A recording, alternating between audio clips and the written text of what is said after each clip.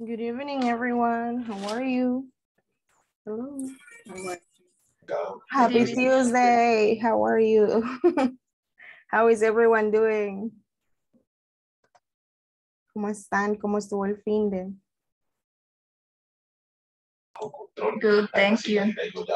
Nice. How are the ones that were sick last week? ¿Cómo siguieron los que estaban enfermos la semana pasada? I feel good today. Really? Yeah. Only, that's really good.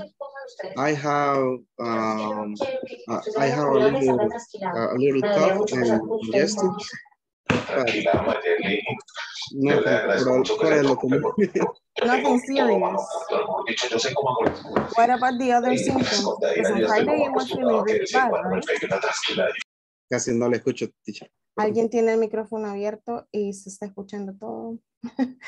So I was asking you, on Friday you were feeling really bad. What about those symptoms? El viernes estaba sintiendo bastante mal y esos síntomas, gone, ya se fueron. Ya se fueron, realmente fueron tres días, o sea, viernes, sábado y domingo, mal, o sea, fin de semana, fatal. Pero ya, sí, ya ayer en la tarde ya me sentía mucho mejor. Hey, but that's really good because it means that the vaccines are working, right? Quiere decir que las vacunas sí funcionan, right? Sí. It's not that we're not gonna get contagious, right? It's not that we're not gonna get sick. It's just that we're not going to die of that, right? Did you have any special diet? Like no sugar or no cold things, nothing in particular? La verdad, solo el de los síntomas, lo peor de todo son los escalofríos. Oh, no. Dolor de cuerpo, siento un dolor en los huesos, eso es lo peor. Esos fueron los 3 días, sí. El dolor de cabeza, pues sí, eso va a depender porque hay gente que está acostumbrada a vivir con dolor de cabeza. Correct. Pues, yo no estoy acostumbrado a vivir con dolor de cabeza, así que le puedo decir que sí me afectó. What about the others? Adriana, you were feeling bad on Friday. How are you? I'm fine. Are you feeling better?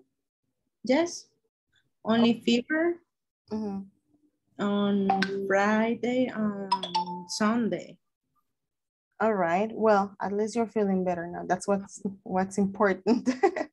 I'm happy to hear it, guys. All right. So tonight we're going to start doing a brief review before we move on to tonight's words. We have to do a brief review. And for that, we're going to be talking about, remember what was the last topic we saw last week? ¿Cuál fue el último tema que vimos ayer?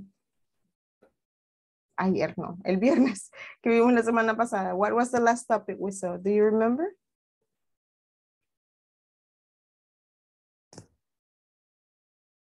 Nobody remembers.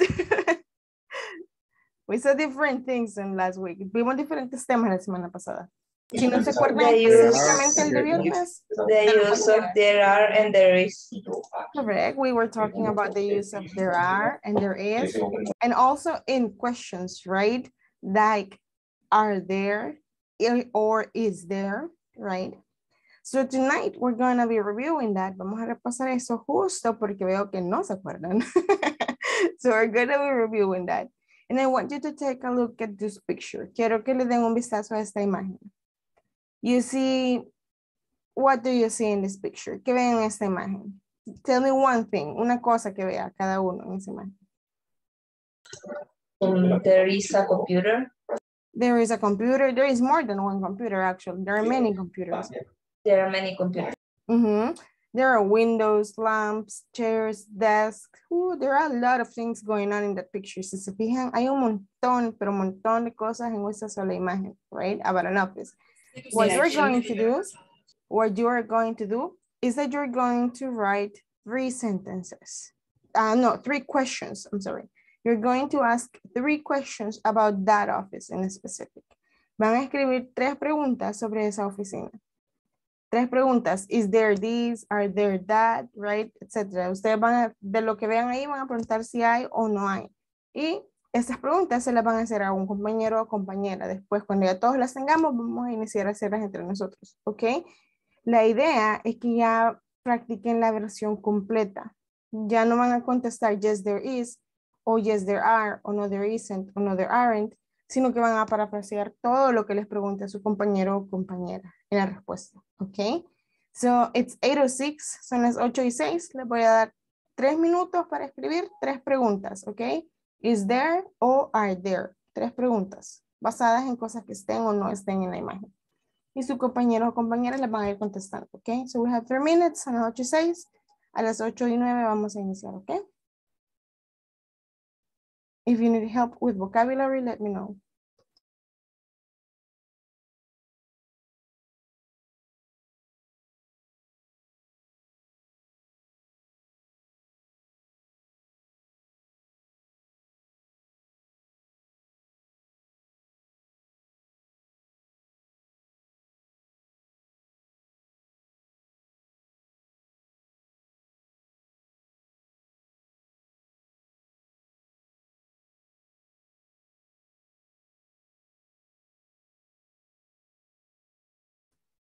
Also, comentarles mientras están haciendo sus preguntas, como ayer se suspendió la clase, este curso terminaba, creo que 20 de julio, vamos a terminar un día después, ¿ok?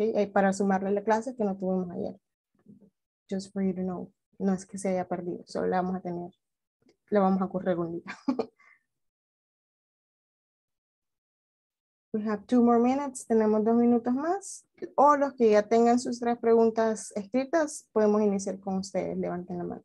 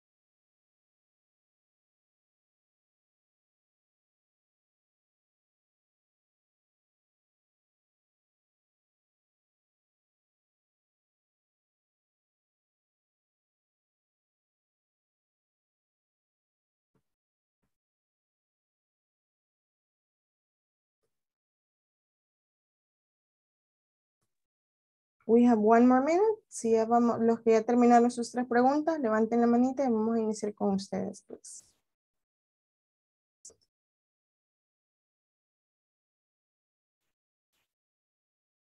Remember, it's 3 questions. Recuerden que son 3 preguntas que van a escribir nada más.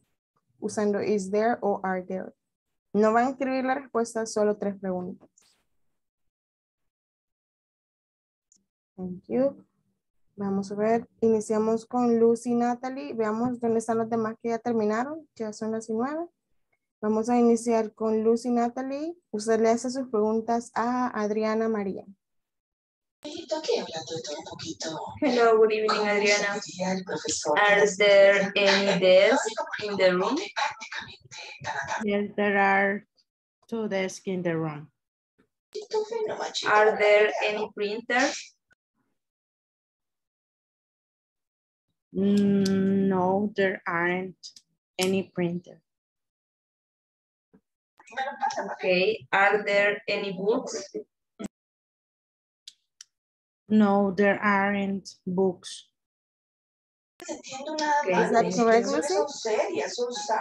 And in the question number 2, I think there is a printer next to the, yes. Next to the woman, yes. It looks like a printer, but we're not sure. Could be on a scanner. So yeah. I'm not sure. Very good. Thank you, Lucy. Now, Adriana, you are going to ask your questions to Ferman, please. Okay. Hi, Ferman. Hi, Adriana.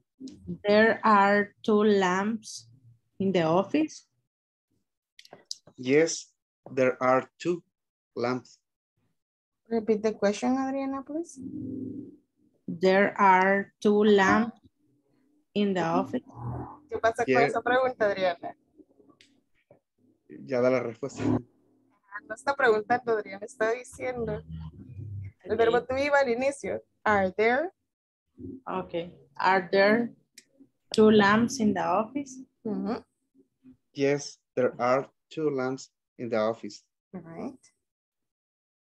Okay. Are there windows? Yes, there are windows in the office. Good. Is there a cell phone?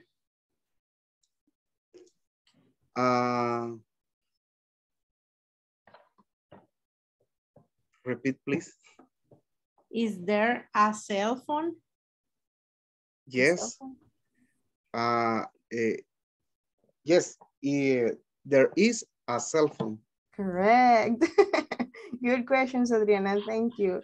Herman, you're going to ask your questions to Héctor Francisco, please. Okay, solo I have a question. Mhm.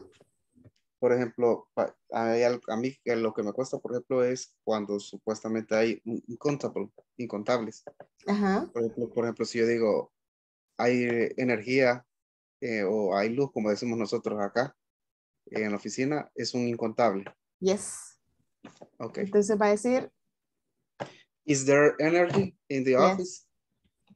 Mhm. Ok, pues esa era la primera pregunta. De paso, Héctor. Hi, Héctor. Hi, Héctor. Herman is going to ask the question again, please. Okay. Okay. How many computers are there? How many computers are there? How many computers? There are 1, 2, 3, 4, 5 computers. Computers with an S. Computers. Computers. Good. Okay.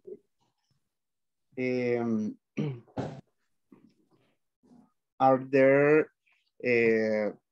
place, office? In the office sería, ¿verdad? ¿Cuál es la ¿Hay lugares en pregunta? la oficina? Quiero preguntar que si hay lugares en la oficina. O sea, like free spaces. Espacios libres. Okay. Are there free spaces? Okay. Are there free spaces in the office? No,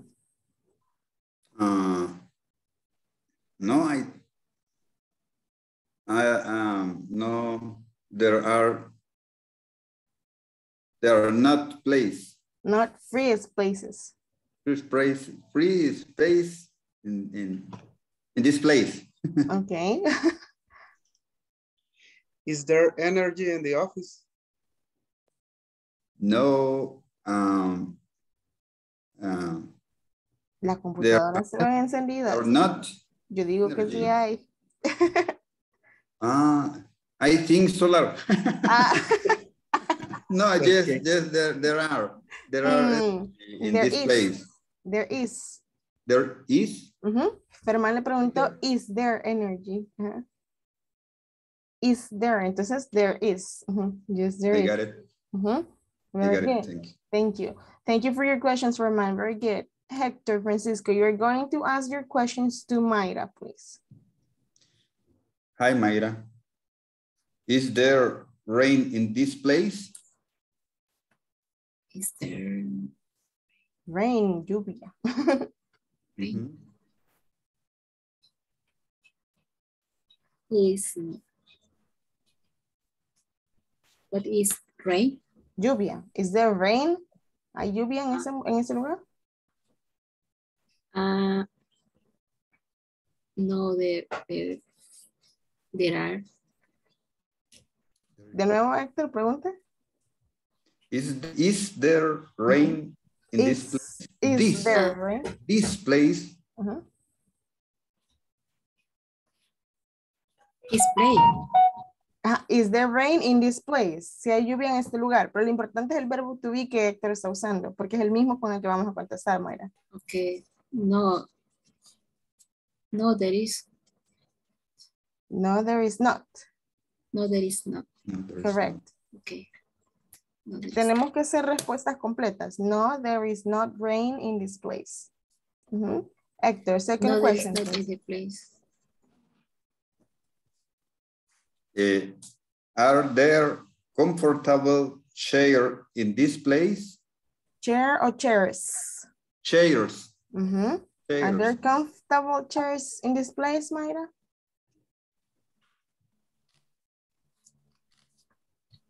Comfortable, cómodas. Are there comfortable chairs in this place, Mayra? Yes, There are shade comfort. comfortable chairs. Comfortable. Comfortable shade. No sé cómo se pronuncia. Next. Is there a pregnant lady in this work group? Is there a pregnant lady in this work group? Yes, is there? Yes, one? there is. Yes, there is one person. A pregnant Pregnant. person in here. Yes. Okay, yes. Thank you, Hector. Good questions. Good. Now, si se fijan, ya no es lo mismo que estar contestando yes, there is, no, there aren't. Ya no estamos hablando de respuestas cortas. En la vida real, el único escenario en el que usted va a dar respuestas cortas es, uno, está muy enojado o ocupado y no puede dar una respuesta larga, o dos, simplemente no le importa con quién usted está hablando. En la vida real, cuando usted se comunique verbalmente en inglés, sí o sí tiene que dar respuestas largas cuando están hablando en este escenario específico de trabajo. ¿Ok? Si mi compañero viene y me pregunta, Victory, is there energy in the office? Yes, there is energy in the office. ¿Ok? Porque si yo contesto a un coworker, yes, there is, es como o estoy de mala gana o no le quiero contestar o simplemente mala educación, ¿right? Así que ahorita en la parte donde comenzamos a acostumbrarnos a contestar completo. ¿Cómo lo hago? Al final se trata de lo que les decía el viernes, active listening. ¿Qué es active listening? Prestar atención a todos los elementos de quien me está hablando. Si me preguntó con el verbo to be is, con ese voy a contestar. Si me preguntó con un adjetivo en específico, ese mismo adjetivo voy a usar para contestar, right? So active listening implica que yo le ponga toda mi atención al que me está hablando porque todo lo que me está preguntando lo voy a parafrasear en la respuesta. All right? Veamos, Mayra, usted le va a preguntar a Daniel Freddy, por favor. Okay. Daniel, are there computers on desk?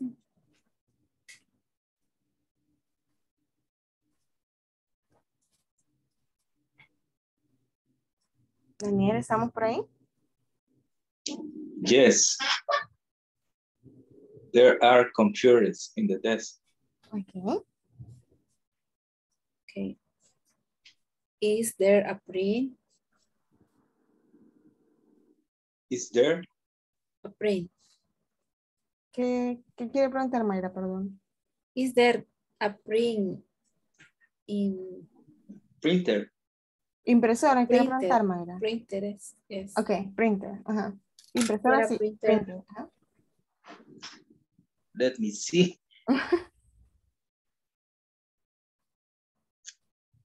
I think, yes, there is one printer. Okay, correct. Okay. Yes. Are there lamps in the office? Good. Are there lamps? Lamps.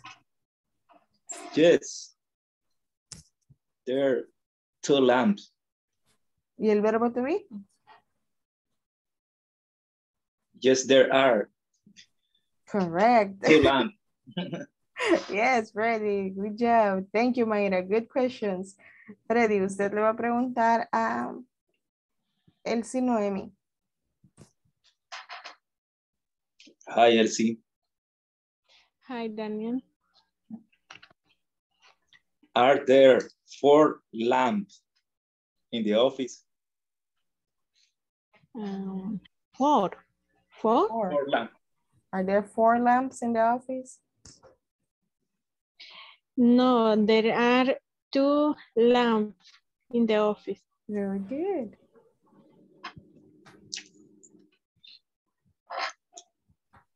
Is there a microwave?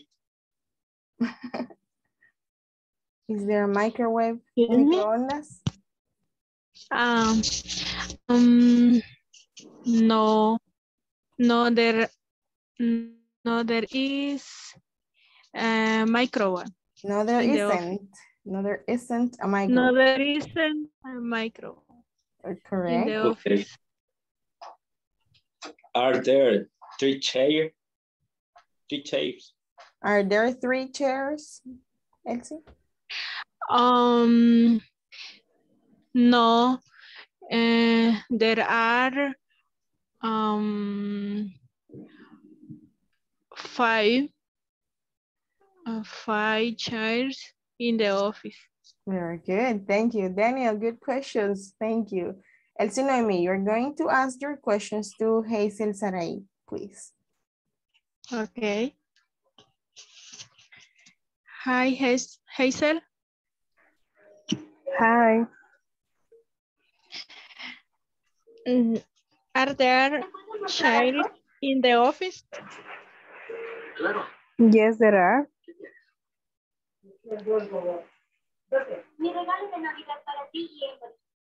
Is there 6 computers in the office? Si estamos hablando más de una, ¿es Cupa is o are? Are there? Sorry. Are there 6 computers in the office? Are there 6 computers in the office? 6. No, there aren't. Serían, are there 5 computers? There are 5 computers. There are 5 computers. Are there windows in the office? Yes, there are. Windows in the office. Yes, there are windows in the office. Yes, ahora se trata de repetir completo. Very good. Thank you. Thank you, Elsie. Good questions. Antes de que sigamos, Hazel, antes de que usted le haga las preguntas a alguien más, vamos a hacer una pausita en esto y vamos a pasarles la lista, ¿ok? Denme solo un minuto. Bueno, que cargamos la lista. And just be ready. Hay varios que están mencionando en el chat que van a incorporarse tarde, así que vamos a pasar lista ahorita ya para los que ya están desde el inicio. Y los demás después vemos en la segunda y la tercera. Give me one moment, please. Pregunta, ¿ya todos están al día con sus tareas de la semana antepasada y la semana pasada? Teacher. Yes. Teacher, yo estoy teniendo problemas ahí con una de la unidad, la tarea número 6, que me da error siempre. Sí, da error. No me la... Hay que Y yo ya la hice de varias maneras y siempre me la pone mal. No Vaya. sé si algún compañero... Lo vamos a revisar al final de la clase. Recuerden dejarle unos minutos para eso. O mañana al inicio, either or, ¿ok? Pero si podemos, lo hacemos ahora. Y ¿Okay? lo que me fijé es de que había que ponerle la primera en mayúscula y al final debe llevar el punto. O sea, tome en cuenta el punto. Yes, es case sensitive, yes. Al principio me salían todas malas, pero era por eso, porque no le había puesto la primera mayúscula y el punto. All right, thank you. Y me funcionó. Tal vez eso les ayuda. Hagamos eso entonces. Intenten, así como les acaba de mencionar Adriana. Y luego vemos mañana. Si no les funcionó, lo vemos al inicio de la clase. ¿Les parece? Ok, thank you. Right. Good. E iniciamos entonces. Adriana María Turcios. Present. Thank you. Carlos Ernesto Hernández. Present, teacher. Thank you. Cristina Edith Ramos. Cristina Edith Ramos. Bueno, dice que viene tarde. Vamos a esperar. Cintia Arabella dice que no se va a conectar. Daniel Freddy Sarabia. Present. Thank you. Elsie Noemí Alemán. Present. Thank you. Ferman Alexander Mismet. Present. Thank you. Hazel Saray Renderos. Present. Thank you. Héctor Francisco Morales. Present. Thank you. Irma Beatriz Molina. I'm here, teacher. Thank you. Isabel Hernández Hernández. Present, teacher. Thank you. Jacqueline Lisette Salguero. Present. Thank you. Carla Raquel Mendoza. Present, teacher. Thank you. Carla Yesenia Lanza. Carla Yesenia Lanza. Present. Thank you. Lucy Natalie Juárez. Present. Thank you. Mayra Yesenia Vigil. Present. Thank you. Salvador Emilio de León. Present, Maya here. Thank you. Ulises Edgardo Jacobo. Ulises Edgardo Jacobo. Wendy Guadalupe Flores. Wendy Guadalupe Flores. Y Yancy Maritza Solís Sorto. Yancy Maritza Solís Sorto. Okay, one moment.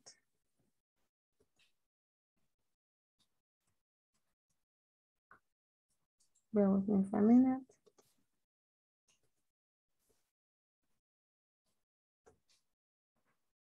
Y ya les compartí la PPT en este momento. Ok, nos habíamos quedado con Hazel, ¿verdad? All right, Hazel, usted le pregunta a Carla Lanza, por favor. Hello, Carla. Hello. Are there lamps in the office? Yes, there are lamps in the office. Are there people in the office? Yes, there are people in the office. Okay. Is there a cat in the office? Sorry? Is there a cat in the office? A cat? Mm-hmm. Yes. No, there isn't. There isn't. There isn't.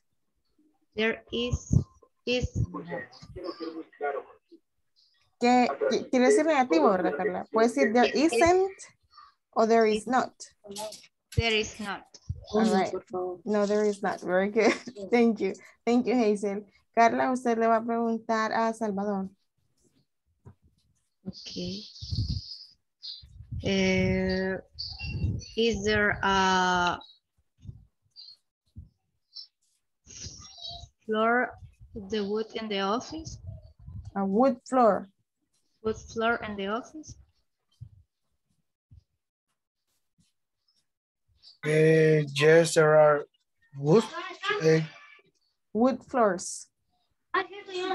wood dogs. Floors. Pisos. Wood floors. Oh, okay, okay. Okay. Yes, there are wood floors. Uh-huh. Pisos, porque es plural, floors. Entonces, por eso there are. Second question, Carla. Are there two colors in the walls of the office?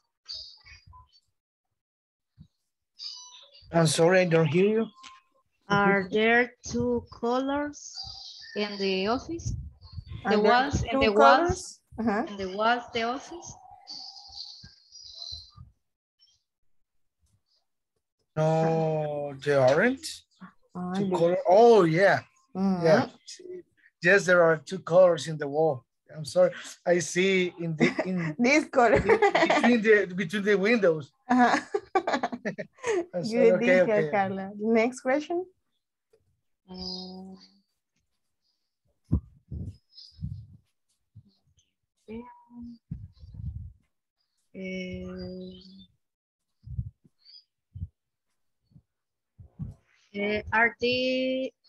Is there a laptop in the desk?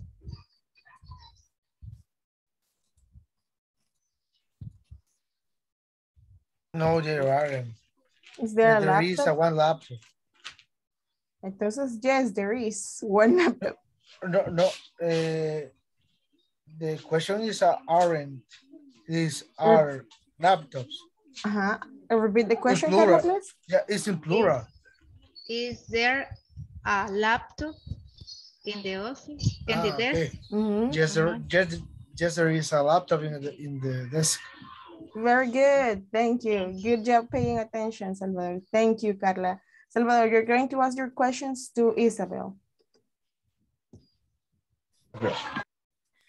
Okay. Isabel, hi.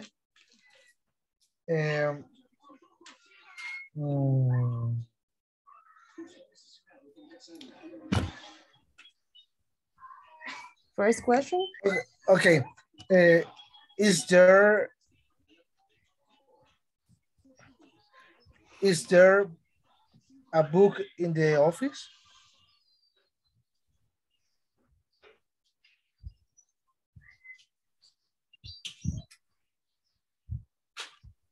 Isabel? Uy.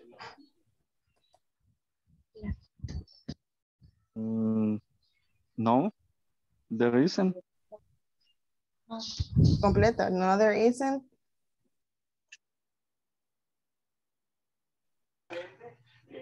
Okay. Ay, está poniéndome atención. Toda la oración tiene que repetir. Todos están esforzándose. Todos tenemos que hacer el mismo esfuerzo esta noche. Tienen que repetir completa la respuesta. Salvador, second question, please. Okay, second. Is there a printer in the office? Yes, there is a printer. Okay. And then the last question, Salvador. Okay. Are there sofas in the office?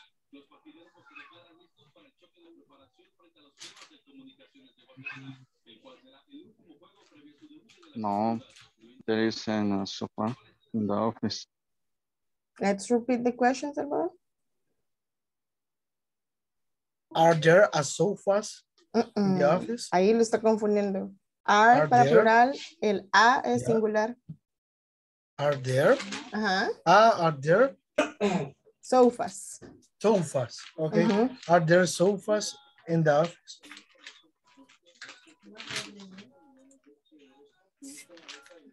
¿Y quiere decir sofas? Sofas, sofás.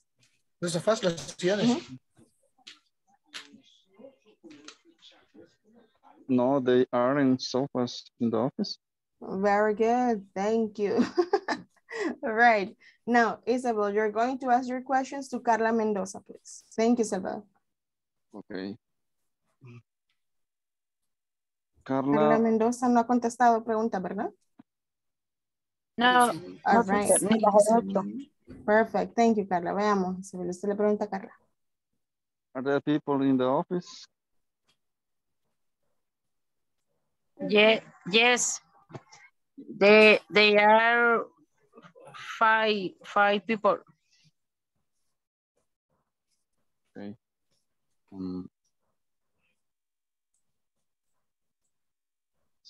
Are there lamps in the office? Lamps, con S, lamps. Yes, there are 2 lamps in the office. Careful, Carla, me está diciendo they are, is there. There are. Oh, yes. Thank you. Next question, Isabel. Are there computers in the office? They are computing in the office. Yes, there are. Repeat, Carla. Yes, they are computing in the office. Ok, ahí es lo que le decía, Carla. Si usted me dice they are, me está diciendo ellos son. Tiene que ser there, en vez de they, there. There. There are. Correct, Carla. Correct. Thank you. Thank you, Isabel. Carla, usted le va a hacer sus preguntas a Irma Beatriz, por favor. Hello, Irma. Hello, Carla. There is a pencil in the office. Al revés. Is there? Is there a pencil in the office? Yes, they are a pencil in the office. No puede ser are con una A, Irma. Repite la pregunta, Carla, por favor. Is there a pencil in the office? Is there a pencil in the office? Yes, are a pencil in the office. Ok, solo como tip, como consejo, Irma, si le están preguntando con is, usted contesta con is. Si le preguntan con are, usted contesta con are. En este caso, Carla le estaba preguntando is there y le dijo a, que quiere decir uno. Entonces ahí también le ayuda a usted a identificar que tiene que ser is. Entonces viene usted y le dice, yes, there is a pencil. O no, there isn't, ¿verdad? Pero el verbo to be siempre le prestamos atención. ¿Ok? Carla, segunda pregunta. Is there a printer in the office?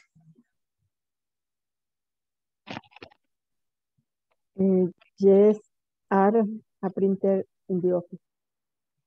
Repitámosla, Irma, lo que le acabo de decir. Yes, are. En vez de are, ocupamos is, porque Carla le está preguntando con is. Yes, is a printer in the office. Ajá. Yes, there is. Yes, this is a printer in the office. Thank you. The next question, Carla, please.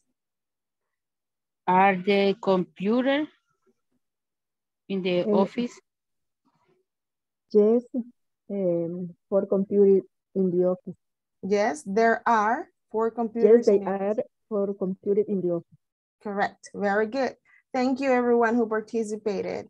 Okay, esta parte del there is y el there are, con plurales y con singulares, sí les voy a pedir que lo repasen extra por su cuenta ustedes, traten de hacer ejercicios u oraciones extras y lo vamos a estar repasando en la semana, porque esta parte es bien esencial, es casi que en el día a día ustedes van a, esta combinación de there is o there are, lo van a usar casi todos los días de su vida cuando hablen inglés, así que it's very important que lo manejen, no solo saberlo, conocerlo, que lo manejen al derecho y al revés, ¿ok? Y esto solo lo vamos a hacer por medio de practicarlo, all right?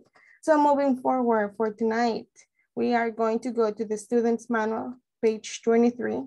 If you don't have it, don't worry. Si no lo tienen, no se preocupe, lo vamos a cargar acá. Give me just a minute.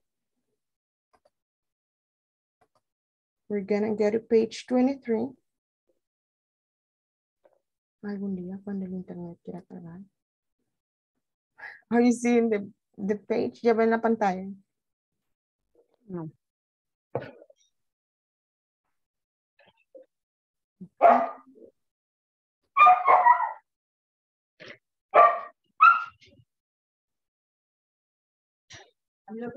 All right, ya tendría que estar cargando el libro.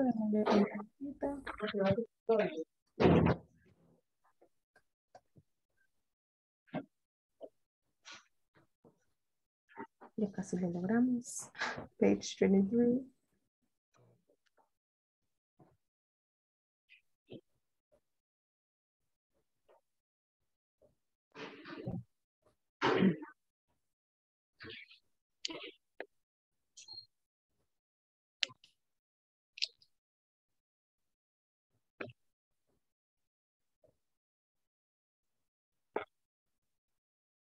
We're almost there, people. And we got there, finally. Okay, page 23. We're going to read this conversation. So I'm going to need 2 volunteers. 1 person to be Walter and 1 person to be Mary, please. Okay, Lucy, you will be Mary, and Carla Lanza, you will be Walter.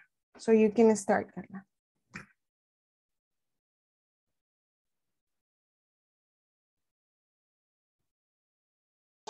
You're in mute, Carla.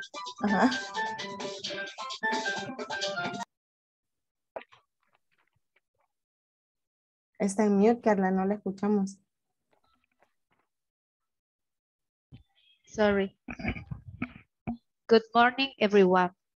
It's a pleasure to introduce the new floor safety engineer. Hello, everybody. I'm Mary, and I'm providing some safety instruction today. Tell us about Mr. Mary.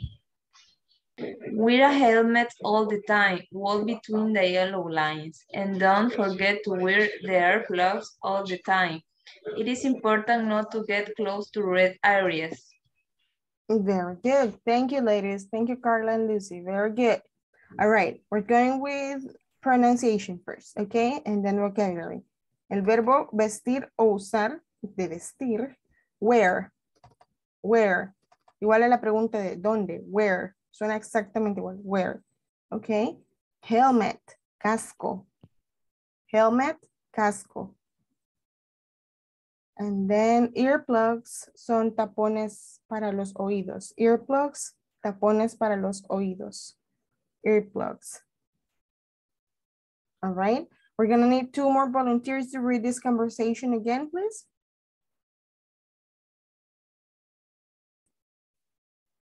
Let's see, Salvador, you're going to be Walter, and Adriana, you're going to be Mary. Okay, good morning, everyone. It's a pleasure to introduce the new floor safety engineer. Hello, everybody. I'm Mary, and I'm provide some safety instructions today. Okay, tell us about that, Miss Mary. Wear a helmet all the time. Talk between the yellow lines, and don't forget to wear the AirPods all the time.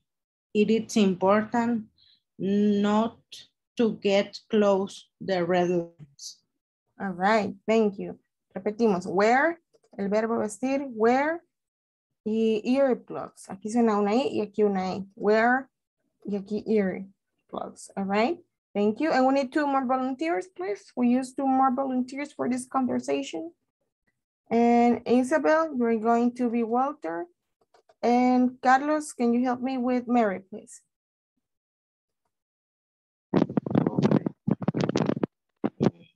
Good morning, everyone. It's a pleasure to introduce the new floor safety engineer. Hello, everybody. I am Mary, and I am providing some safety instruction today. Tell us about that, Mrs. Mary. Wear a helmet or tie. Walk between the yellow line, and don't forget to wear the earplugs all the time. It is important not to get close to red areas. Very good. Thank you. Thank you, everyone who participated. Okay, now we're gonna take a look at this one.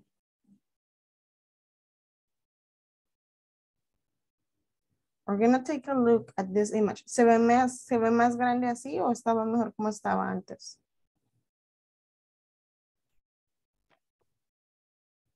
Ustedes me dicen.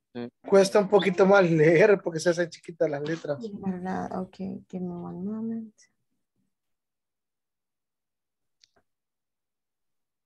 Entonces, esta día mejor así, ¿verdad? Okay. Sí, miss. Thank you, one moment. Okay. Okay, we're going to pay, I want you to pay attention to number 3. We're going to see the diagram of the REX facilities or REX facilities and identify the different places, right?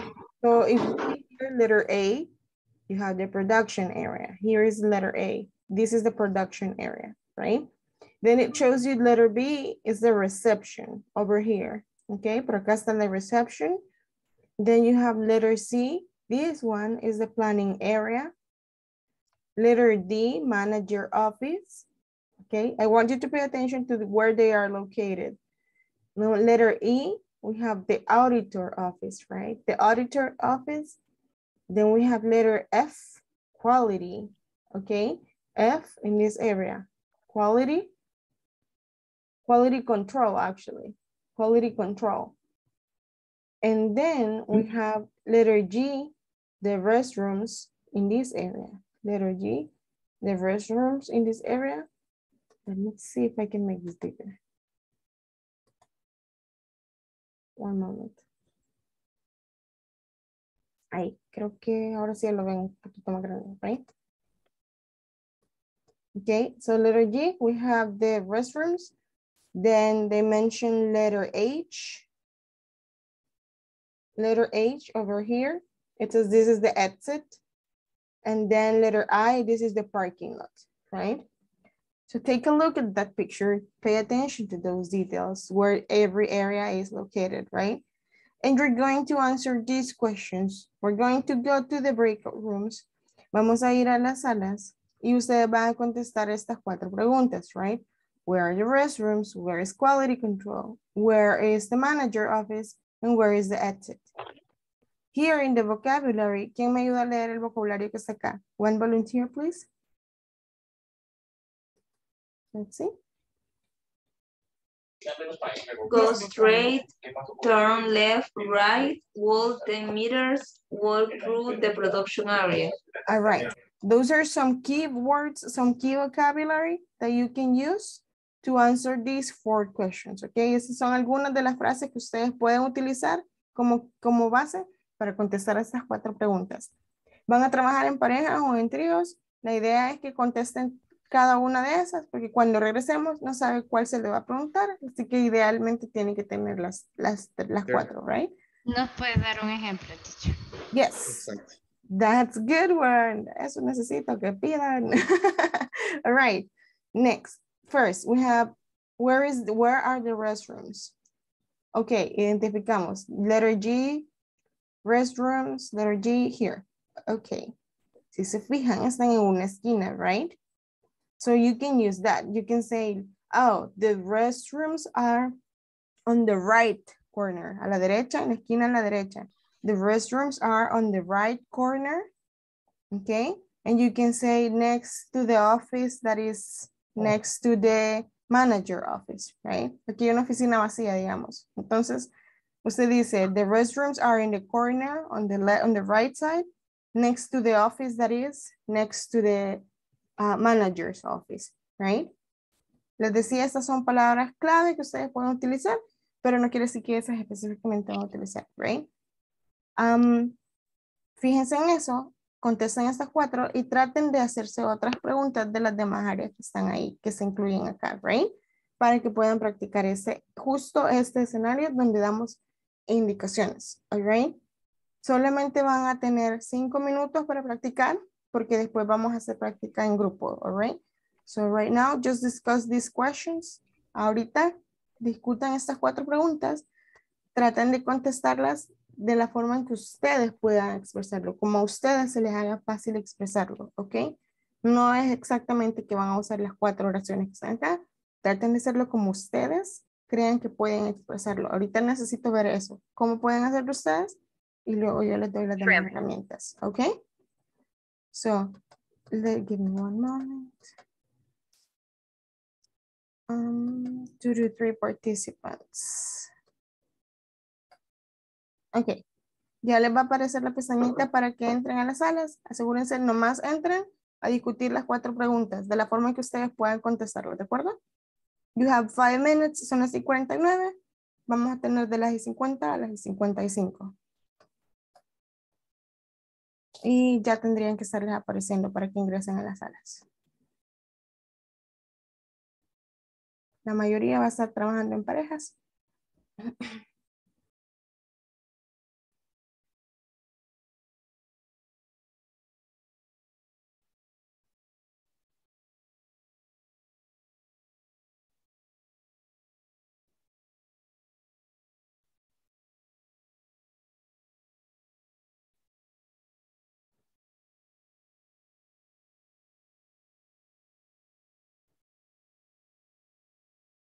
Carlos Ernesto y Carla Mendoza, ¿qué les pasó?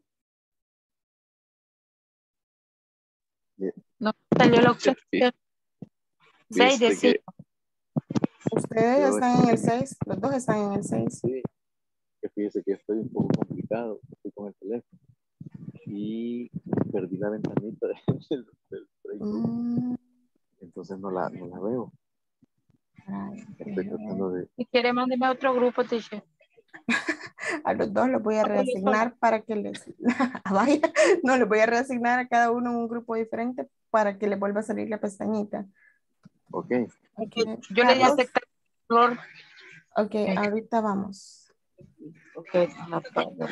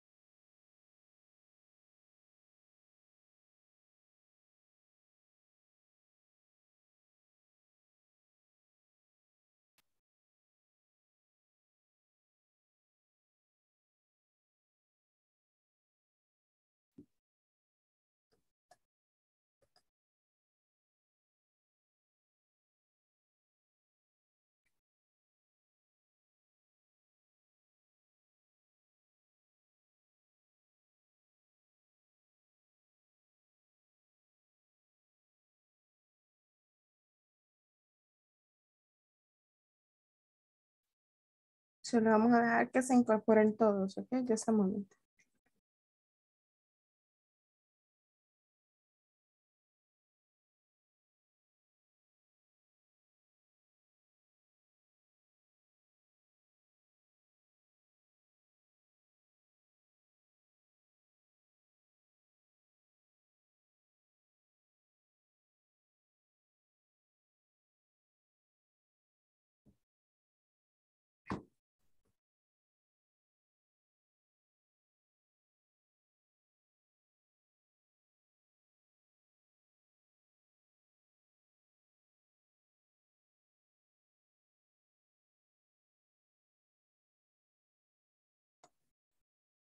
Okay, my apologies. Tengo tos, no sé qué me pasa.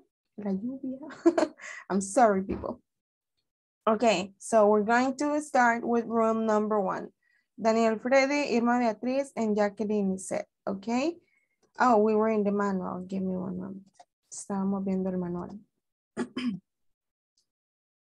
Okay, room number 1. Cualquiera de ustedes, solamente una persona, okay? The question is number 4. Where is the exit? Where is the exit?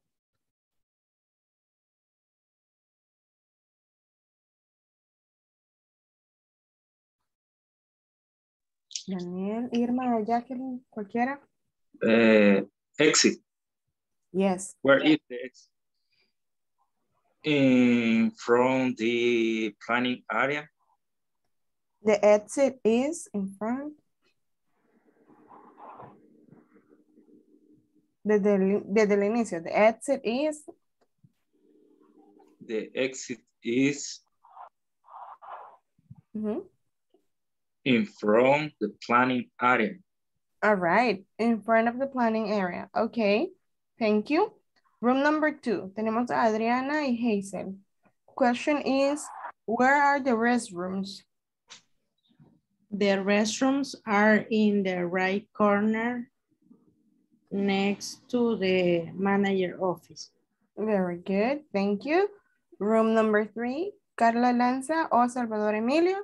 Question number 2, where is quality control?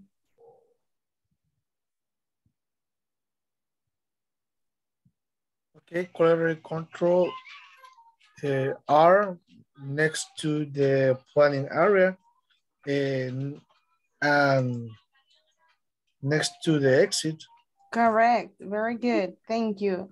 Room number 4, we're going with Isabel and Lucy. Question 3, where is the manager's office? The manager's office is right between restrooms and auditor office. That is correct, very good, thank you. Room number 5, Carlos, Héctor, or Mayra y Yesenia, cualquiera de los tres. Where is the quality control?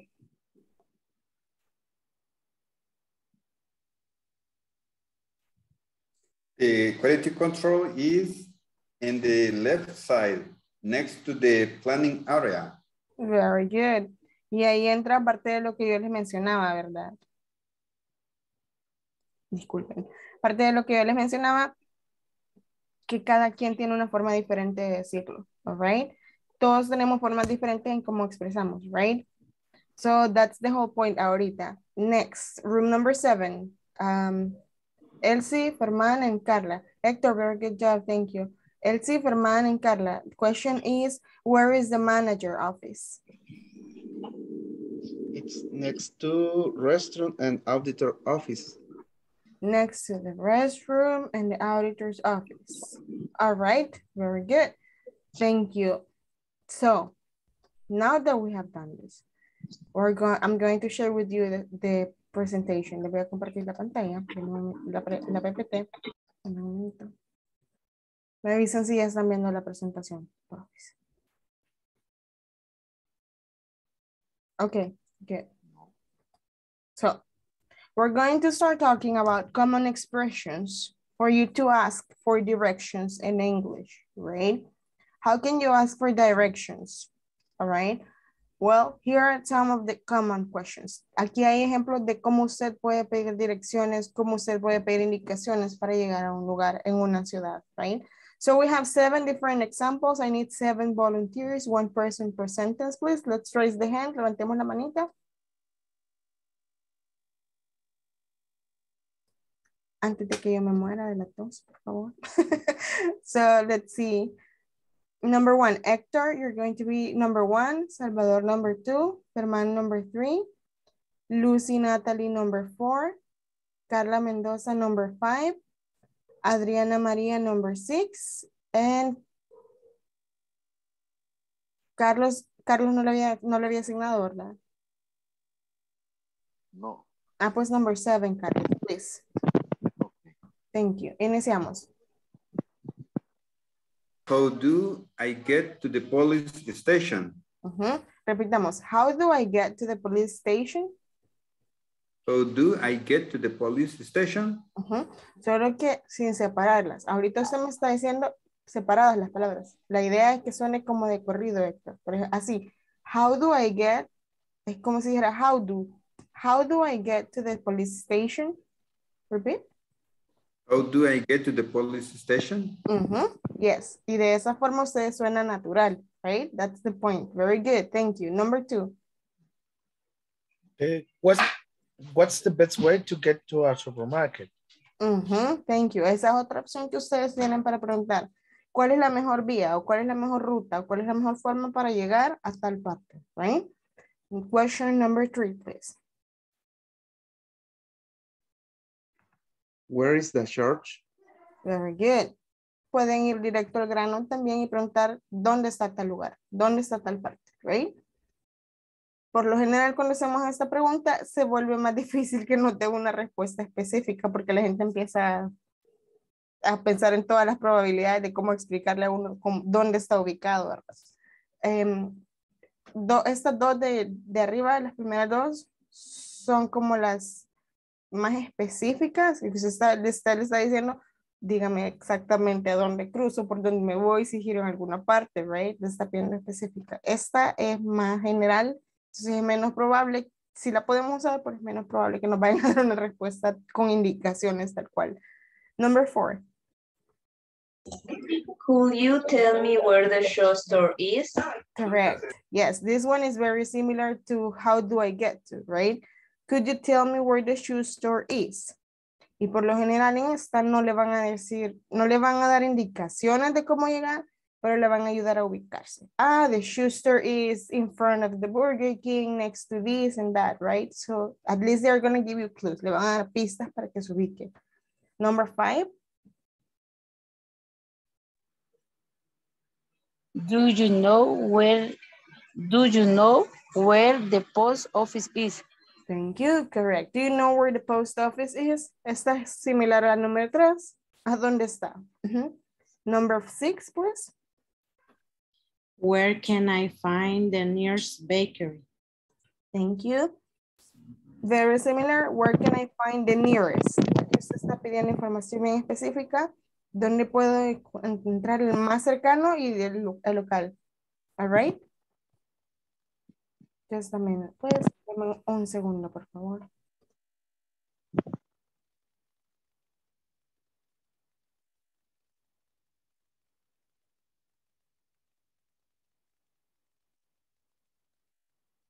I needed my cough medicine. It's horrible. I'm sorry. But I'm dying. Number 6. Number 7, please. Is there a shop around here? Thank you. Yes. Is there a shop around here? This one again is more general, similar to where is the church, right? People are going to answer, but they are not going to give you directions. It's specifically. Now, then we have some ways that you can answer those questions, right? Lo que les mencionaba. Hay más de una forma en la que ustedes pueden contestar. Si vamos a hacer como más educados, más formalitos, podemos iniciar con una de estas. The easiest way is to. The quickest way is to. Es lo mismo, esas dos son lo mismo. Easiest and quickest, rápido, la forma más rápida.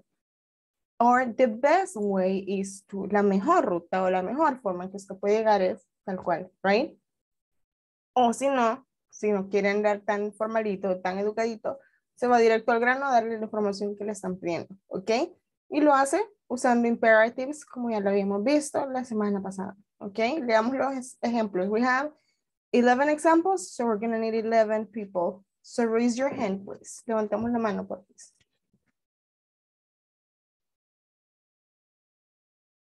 All right, vamos a irlos asignando. Levanten la mano todos los que puedan y los vamos a ir asignando.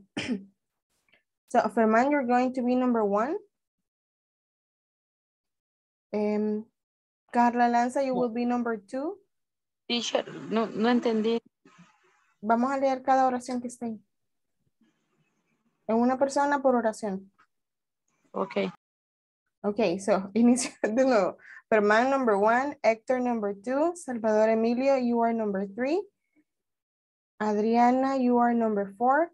Carla Mendoza, you are number 5. Voy a asignar los demás. Carlos Ernesto, you are number 6. Daniel Freddy, you are number 7. Elsie Noemi, you are number 8.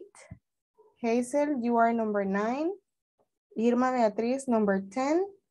Y Isabel Hernández, number 11. Please, iniciamos. The bank is on the main street. All right, that's one way to say it. Thank you. Number 2. The hospital is around the corner. Very good. Thank you. Number 3. Go north for 2 blocks. Thank you. Number 4.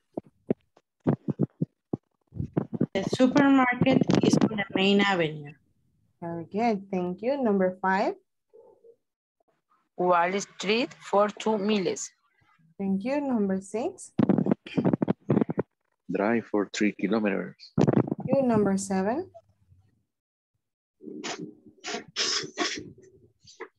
The school is between the park and the bank. Thank you. Number 8. Cross the street. Thank you. Number 9. Get to the supermarket. Thank you. Number 10. The hotel in the front on the school. Thank you. And number 11. The best way is to turn right on Main Street. Very good. So if you see, these are like very simple sentences using imperatives, but they help us to give the exact information that people is asking for. Ok, estas son oraciones bien simples, son oraciones bien sencillas y las pueden usar como base para poder dar ustedes esas indicaciones cuando se les están pidiendo, all right? So, this is a list of common phrases to give directions in English, ok? Quiero que le presten atención a esta tablita. Es una lista de frases comunes o las frases más comunes que utilizamos para dar direcciones o indicaciones en inglés.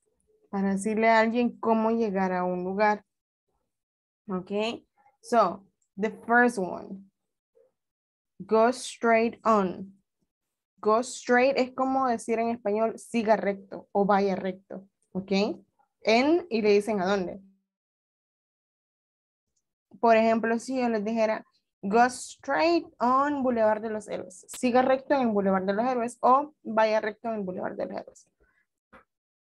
Luego tienen turn back. Regrésese. Turn back, regrésese.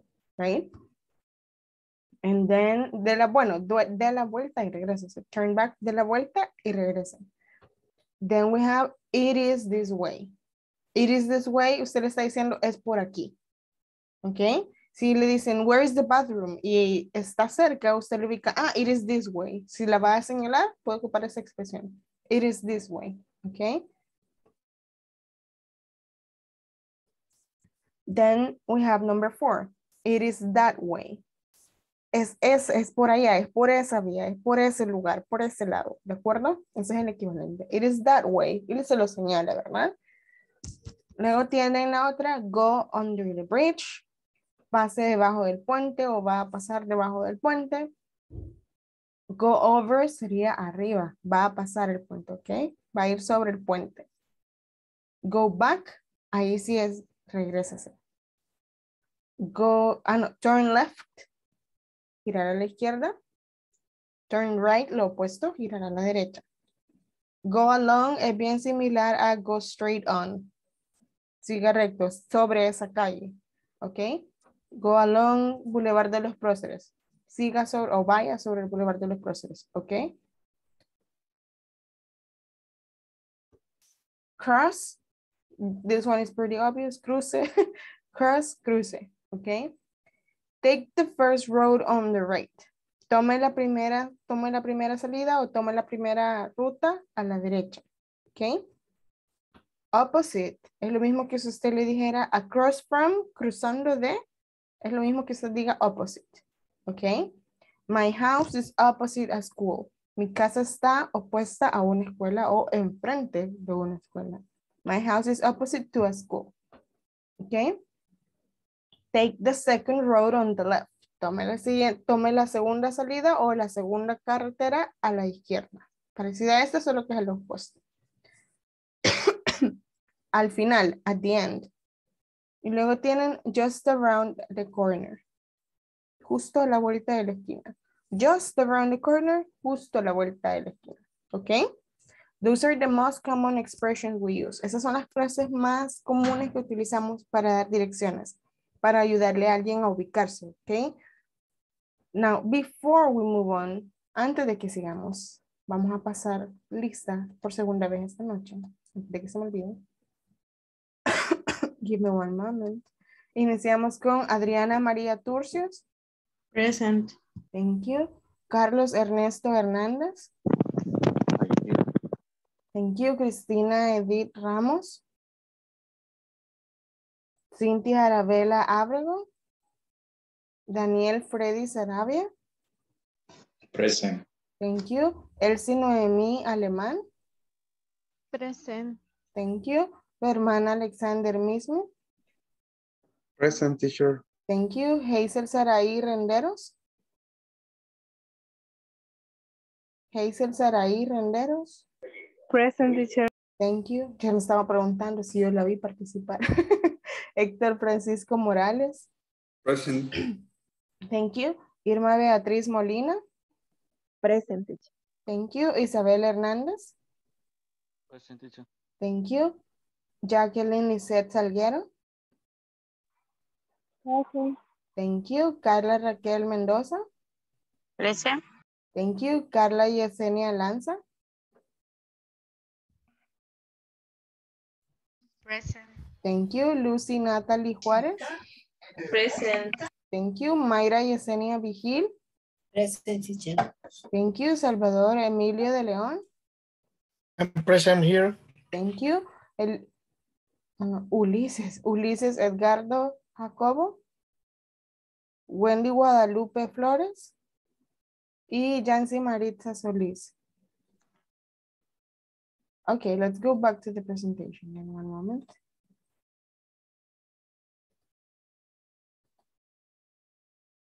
Okay. So, if I were to ask, si yo le fuera a preguntar, for example, let's see, if I were going to ask Lucy, how do I get to your house from Metrocentro? ¿Cómo llego a su casa desde Metrocentro? How do I get to your house from Metrocentro? ¿Cuáles de estas expresiones utilizaría Lucy para dar indicaciones? Okay, go straight on and then turn right. Take the first road on the right and just around the corner. All right. So, obviamente Lucy la complementaría con la información, ¿verdad? Go straight on Boulevard tal, turn back on this, y damos las calles y las indicaciones, all right? That's the whole point. Now, what we are going to do right now is that we're going to practice this same scenario, así como lo que yo le acabo de preguntar a Lucy, ¿ok? Lucy, ¿cómo llegamos a su casa desde Metrocentro? ¿Ok? Y van a dar la información. Pueden inventar los nombres de las calles, no, esa parte no es importante, pero sí me interesa que den indicaciones completas, ¿ok? For example, how do I get to my job from Salvador del Mundo? Okay, from Salvador del Mundo, Plaza. Give me 1 minute. From Salvador del Mundo Plaza, you have to cross the street and then you will go to Converges. There is a call center that is called Converges.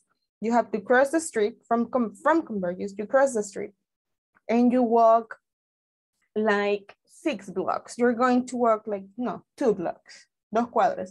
You're going to walk 2 blocks and you will see Olympica Avenue. You will see Olympica Avenue, then you cross the street from Olympica Avenue and you're going to walk half a block to the right, half a block to the right, and there is the building, all right?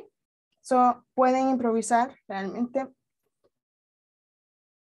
Pueden improvisar, pueden preguntar, ¿cómo llegamos a tu trabajo? ¿Cómo llegas a tu trabajo desde tu casa? ¿Cómo llegas hasta Metrocentro desde Soyapango, etcétera, ¿ok? Las opciones son múltiples. So you're gonna have 5 minutes to practice. Van a tener 5 minutos para practicar en los mismos grupos. La idea es que cada uno de los participantes del grupo, I'm sorry guys, la idea es que cada uno de los participantes haga una pregunta y conteste una pregunta, ¿ok? So I'm gonna give you 5, bueno, de hecho no, les voy a dar 6 minutos para que tengan dos cada uno de ustedes. 2 minutos cada uno contesta, uno pregunta, all right? Estén pendientes. Ya les van a salir las pestañitas para ingresar a las salas. Asegúrense de practicarlo porque cuando regresemos van a decir justo lo que estuvieron practicando en las salas, ¿ok? So, ahorita les va a aparecer el papá. Tienen 6 minutos a partir de las 18. 6 minutos, right?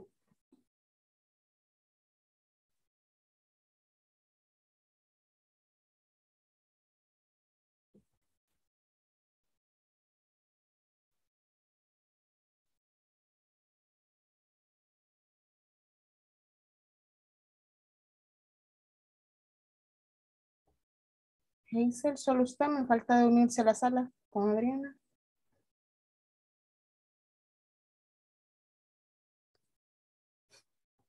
Hazel.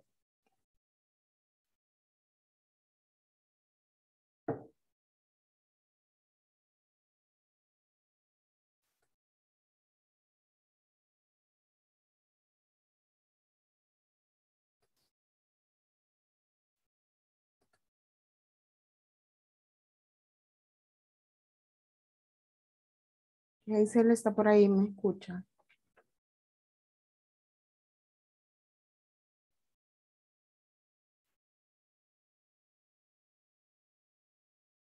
Hazel está por ahí.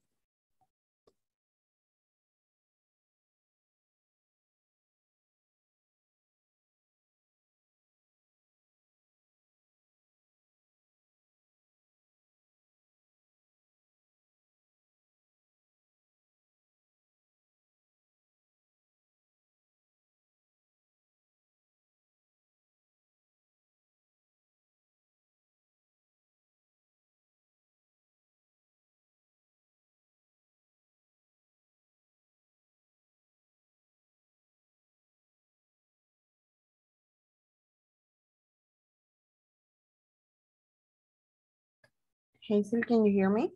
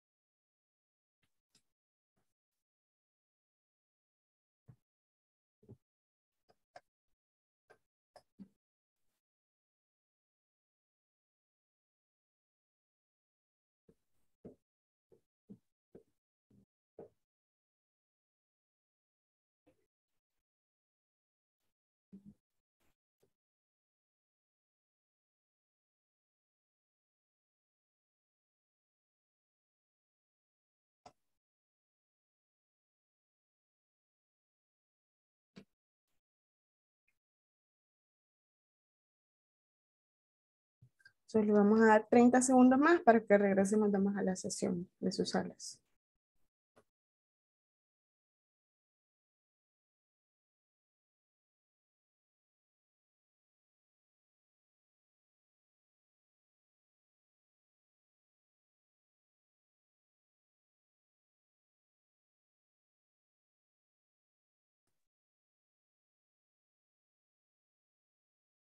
Y listo, ya se cerraron las salas. Vamos a esperar a que se incorporen todos.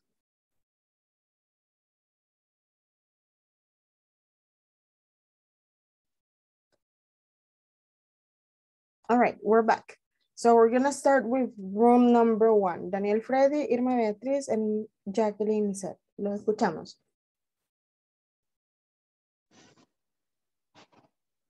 Okay, Jacqueline, how do you get home from work? Okay. First was 4 blocks up in the state bus. That was to Contamos. You get off in the front of the park and run to the right, then go down to the front of the pharmacy. Next to a closed storage. Thank you. Next.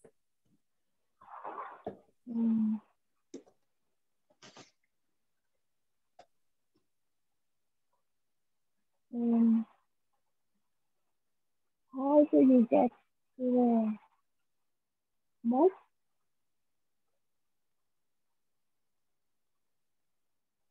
Hello. Go straight on, take the second around on the left. Pero no me ha dado direcciones. Go straight on, ¿qué calle? Go straight on,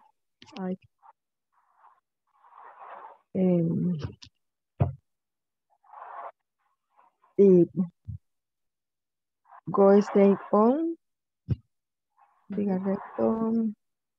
¿Sobre qué calle? Go straight on where? Quiero ver. Street,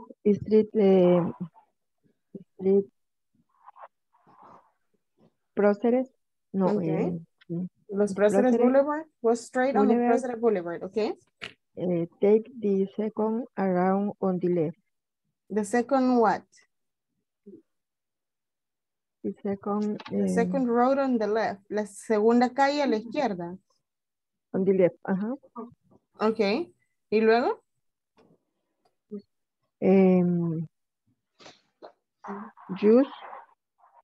Just around the corner. Vaya, me dijo que hay que ir recto sobre los Próceres. Luego hay que tomar la segunda calle a la izquierda. ¿Y luego? Just around the corner. Pero ¿de cuál corner? ¿De qué esquina hablamos, Irma? Ay, ya me trabé. Ok, hay que ordenar las ideas. Lo que les mencionaba antes de que entráramos a las salas, estos son verbos que ustedes utilizan o frases que ustedes utilizan para dar indicaciones, pero lo tienen que completar con la información de las calles o carreteras, ¿ok? Si de lo contrario no se va a comprender que estamos dando instrucciones. Váyase por aquí, gire por acá, regrese acá, o a la izquierda en esta calle o a la derecha en esta calle, ¿right? Tenemos que indicar lugares específicos. Estas frases se complementan con lugares específicos. Vamos entonces con el room number 2, please. Adriana, ¿perdón? Perdón.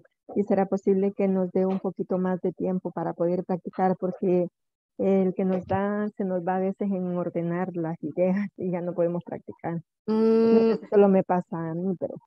Realmente yo con todo el gusto les diera más tiempo, pero la idea es que acá tengan el espacio de participar al menos una vez todos y que se vayan quedando con esta información, con la gramática y que ustedes por su lado repasen.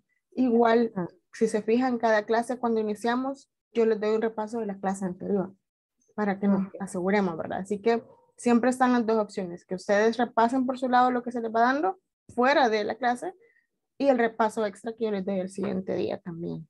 ¿Ok? Ok, gracias. Next. Room number 2, vamos con Adriana, Hazel, and Héctor Francisco, please.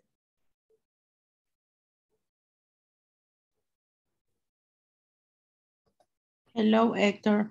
How do you get your work from Plaza Merliot? From Merliot Mall, get the 11th Street, go to Ica restaurant, turn left, turn right, and go for three street more, and you arrive to my office. Very good. Nos ubicamos. Muy bien, Francisco. Next. Sigue en el grupo. Ariana, how do you get to your work? From Multiplaza? From Multiplaza, go straight on Panamericana Street, turn left on Hacienda Real, and take the second road of the right and go down. Very good, thank you. Hazel sé que tuvo problemas de conexión, pero no sé si logró participar. No, ok, está bien, no hay problema, porque sí vi que tenía problemas de conexión. No worries. Thank you, Adriana and Hector. We're going with room number 3, which is Carla Lanza and Salvador Emilio. Please.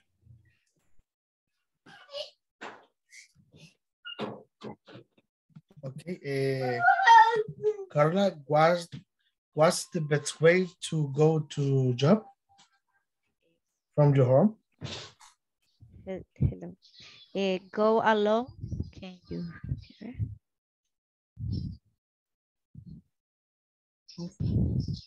¿Me escuchan? Sí, sí. Go alone. Ruta militar en Santa Rosa de Lima, en el mall El Encuentro, to drive on the street, calle Antigua Quelepa, go straight, you can see the project construction. Turn left, 20 meters, there is my office. Very good, Carla. Very specific, very detailed. Thank you. Salvador, right? Sí, Salvador. Where can I find the restaurant peruano in San Salvador? Okay, in San Salvador, you arrive to the El Salvador del Mundo Plaza, drive on the Manuel Carajo Boulevard and drive for 3 blocks and the second traffic light and cross right, and is the Mascota the Mascota Street. Yeah. And drive 2 blocks more, and the restaurant is next to the ceviche.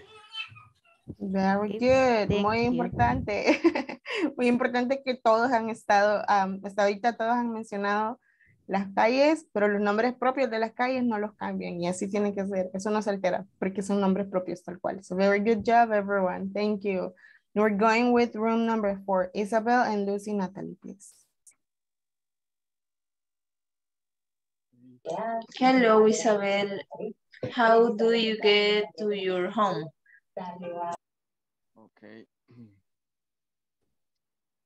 And I leave my work at 4 o'clock p.m. I take the bus on the Comalapa Highway, and I continue straight to the downtown San Salvador. Then I take another bus on the Army Boulevard. I go on there the bridge to the Plaza Mundo Soyapango and turn left and walk 5 blocks to my house in Colonia Florencia.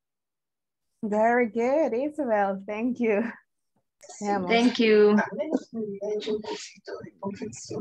No sé si Isabel le pregunta a Lucy también. Yes. Okay. And Lucy, how do you get to your work from your home? Okay, I'm living Sonsonate, Nacajutla specifically. I take the Pedro Alvarado Boulevard and turn right, and I take the Sonsonate Cajutla Street, and then go straight on. Finally, turn left to my work. Very good. Thank you very much. Room number 4. Room number 5. Vamos con Carlos Ernesto, en Mayra y Yesenia. Ok, yo le preguntaré la primera a Carlos. Okay. How do you get to work, Carlos?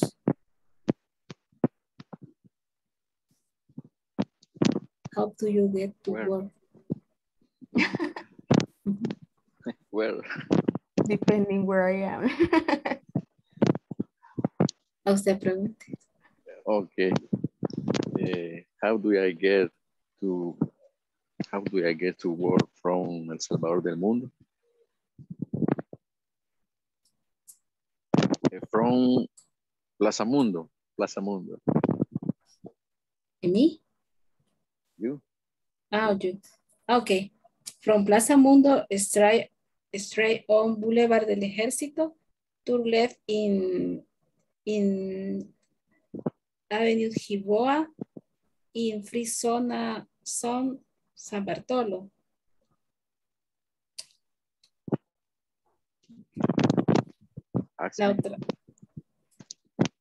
La otra es how do you I get to University El Salvador?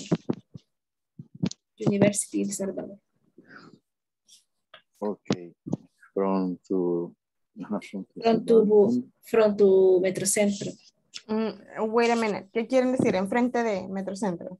No, que desde frente centro. Que desde Metrocentro me la From, sin el tú. From Metrocentro. To University. Okay. Okay. Go straight on Boulevard de los Héroes. Avenue. Es Los Héroes Boulevard, Carlos. Boulevard, okay. Los Héroes Boulevard. Go straight on Los Héroes Boulevard.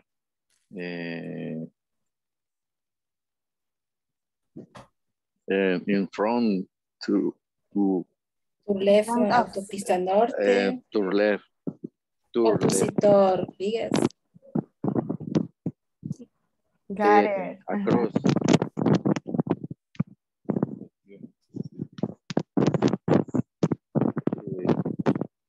I confused.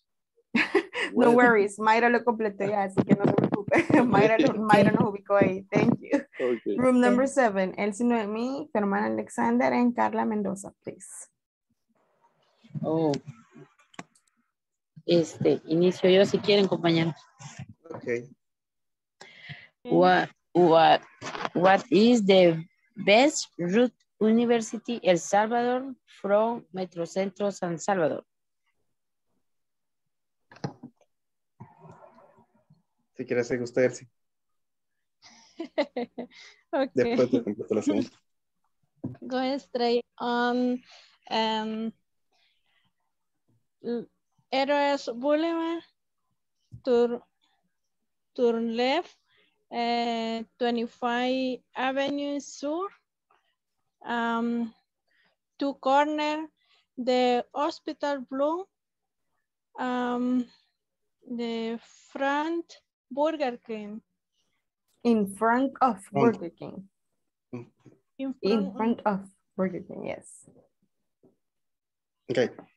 Second is go under 30 North Avenue until Rondor, go straight on to left, Gabriela Mistral Street until Boulevard to right, and go straight until final street. All right, very good. We were good. Si nos ubicamos. Very good job, everyone. Thank you so much for trying. Thank you. All right. Antes de pasar a lo siguiente, are there questions? ¿Hay preguntas hasta ahorita con lo que hemos visto hasta acá? ¿Dudas? Yes, no? Okay, so we move forward. We're going to be talking about the places inside a building. This is vocabulary practice for you guys, basically, right? So you have some of the most common places that you can find inside a building. Este vocabulario que pueden encontrar dentro de edificios, right? Estamos hablando de cosas o lugares que están ubicados dentro de edificios. No son los únicos, puede haber más, pero eso es como vocabulario más general, a grosso modo, right? So notice you have department y solo desde esta palabra ustedes pueden hacer diferentes ramas. Department of Accounting, Department of Sales, Department of Collectors, Department of Technology, right? That can vary. Esa parte puede variar. Then you have laboratory. Si estuviéramos hablando de un hospital, por ejemplo, saben que sí o sí va a haber un laboratorio en ese edificio. Cafeterias, pretty much in all buildings, la mayoría de edificios tienen. Classrooms, si estamos hablando de universidades o colegios o escuelas. Administration Office es la oficina donde por lo general está recursos humanos, ¿ok? Gerentes, jefes, supervisores, por lo general están en Administration Office. Then we have hall. Hall, pasillo. Pasillo, hall, el pasillo, right? Then we have the restroom, que es el baño, the restroom. And then if you're asking what's the difference between the restroom and the bathroom, literally the name, restroom means there is no shower. Bathroom means there is a shower. So that's the difference, right? Then we have recreational areas, todo lo que sea, por ejemplo, smoking areas son como recreational areas en los edificios. Campus, cuestiones educativas, building, tal cual, edificio. Copy center, algunos lo tienen, con esto de que ya no usamos papel, casi nadie lo ocupa, pero creo que hay copy centers en algunas oficinas. Lunchroom, a veces son las mismas cafeterias, los espacios que tienen designados dentro de un edificio para comer, right? Reception, a veces lo van a ver que aparece como lobby o front office. Oficina del frente es lo mismo que reception, es lo mismo que lobby, ok? And then the conference rooms, right? Los cuartos de conferencias o cuartos de reuniones. Then again, these are just general vocabulary, right? Not necessarily que todos van a tener esos. Solo es como guía general para práctica de vocabulario. Okay.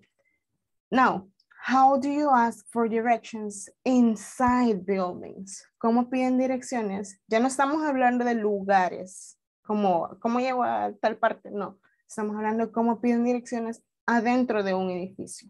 Dentro de un edificio. ¿Cómo hago yo para que me ubiquen o para que me digan cómo llegar a donde yo quiero? Dentro de un edificio. So we have 12 examples. Tenemos 12 ejemplos. Ocupo 12 manitas. One per person, please. Levanten las manitas y los vamos a ir leyendo.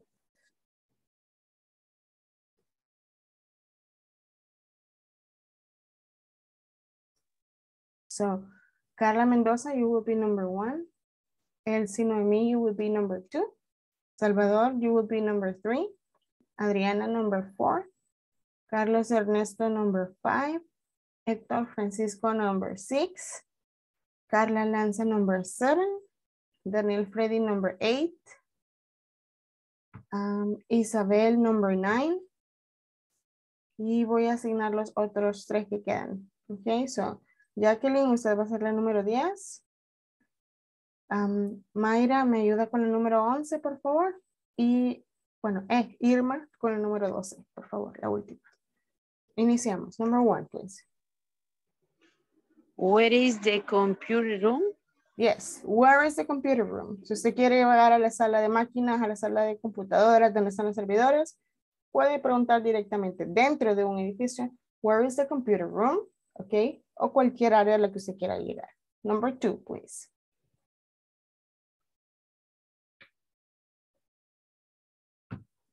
Number 2. Excuse me. Where is the public telephone? Thank you. Nowadays, we don't use public telephones, pero en algún momento de la vida habían public telephones. Number 3. Excuse me, where are the restrooms? Very good, thank you.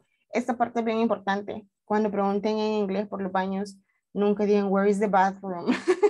Porque en los edificios, vuelvo y repito, casi no van a encontrar que haya bathrooms, sino restrooms. ¿Cuál es la diferencia? Les mencionaba, los bathrooms tienen showers, tienen duchas. El restroom, just the sink and the toilet, right? Number 4. Can you tell me where the public telephone is? Yes, thank you. No nos enfoquemos en el public telephone. Enfoquémonos en la pregunta, la estructura de la pregunta que Adriana acaba de leer.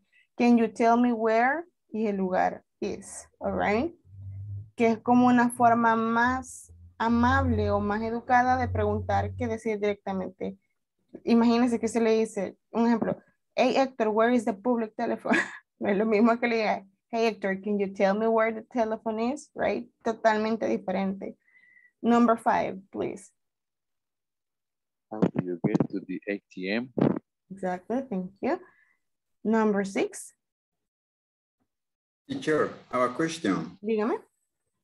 The verb is and the end, the phrase is for o sea, para dar más caché a la pregunta. O No. porque no. Es una buena pregunta, Héctor, que por qué se deja el verbo, la preposición al final en este escenario. Hay dos formas en que ustedes pueden hacer esa pregunta. Cuando ustedes lo dejan al final, están hablando más general, un inglés más general. Si ustedes pusieran la preposición acá, es inglés más formal. Más formal, así como con mi jefe, ¿verdad? Con mi supervisor. Por lo general, la gente piensa que cuando hablamos con las preposiciones al final, es porque no sabemos que se pueden decir de la otra forma, pero sí se puede. Ustedes pueden decir, esta por ejemplo, can you tell me where the public telephone is? Esa está correcta, pero esa es como la versión como hablan todos, así todos, el 95% de los americanos hablan de esta forma. Pero dentro de algunos espacios, ustedes van a escuchar que les dicen, can you tell me where is the public telephone? Y también está correcto. Lo único que cambia es que esta es más formal. Can you tell me where is the public telephone? Como recomendación, si alguna vez les toca escribir correos o mensajes o algo en inglés, si es escrito, inglés escrito, la preposición jamás va al final. Siempre va a ir acá. All right? Pero hablado, tienen las dos opciones. Okay? Good question, Victor. Thank you, teacher. Good. Number 6. Do you know where the English class is? Very good. ¿Cuál sería la otra versión, Victor? Do you know where is the English class? Correct. Yes, very good. Thank you. Number 7. Please give me the direction to the elevator. Very good. Thank you. Number 8. What are the direction to the administration office? Thank you. Number 9. Way to the gym. Yes. What is the way to the gym? Number 10. I'm looking for the library. Very good. Thank you. Number 11. How do you get to the cafeteria? Cafeteria. Cafeteria, correct. And number 12.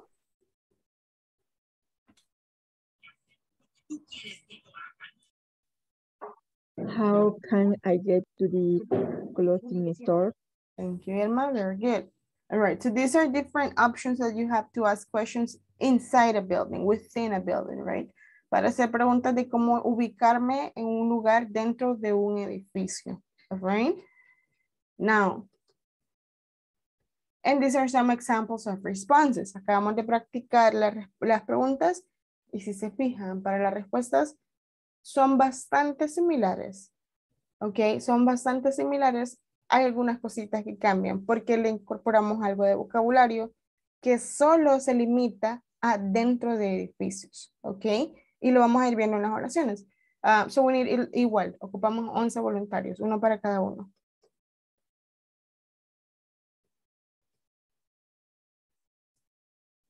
Okay, let's see. Salvador Emilio, you will be number 1. Hector, help me with number 2, please. Ferman, number 3. Daniel, number 4. Elsie, number 5. Carla Mendoza, number 6. Carla Lanza, number 7. Isabel, number 8. Y quedan 3 más. So we need 3 more volunteers. We need 3 more volunteers. Hazel, ¿me ayuda con la número 9, por favor? Jacqueline Lizette, ¿me ayuda con la número 10, por favor? Y por último, Lucy, ¿me ayuda con la número 11, please? Let's start. Iniciamos. Okay, the restaurant is at the end of the hallway to the right. Very good, thank you. Y aquí viene lo que yo les decía. Las indicaciones quizás fueran las mismas. Al final de, a la izquierda de la derecha de. Pero incorporamos vocabulario que solo está limitado adentro de edificios. En este escenario, hall, si se acuerdan en la pantalla anterior, les dije que hall es pasillo. La versión larga es hallway, exactamente lo mismo. Ok, entonces se le dice, el restaurante queda al final del pasillo, a la derecha. Right? So este vocabulario se limita a edificios. Very good. Number 2, please. Dangerous word, because I read hallway. Yeah, but easy to confuse, yes. Okay, the elevators are straight ahead of the left. Exactly, the elevators are straight ahead on the left. Están justo enfrente cuando usted sale a la derecha, right? Very good. Vuelvo y repito, the elevators, vocabulario limitado a edificios. Number 3. Teacher, I have a question. Yes. Para las direcciones se ocupa and y no finally. Yes. Yes, Okay. finally es la expresión finalmente. Okay. Good. This stairway is around the corner over there. Very good. La escalera, right? The stairway. Thank you. Number 4. Go along the corridor, hall. Very good. De nuevo, corridor, hall, hallway, exactamente lo mismo. Camine recto o vaya recto en el corredor. Okay. Number 5, please. Turn right at the end on the hall. Yes. Gira a la derecha al final del pasillo, right? Number 6.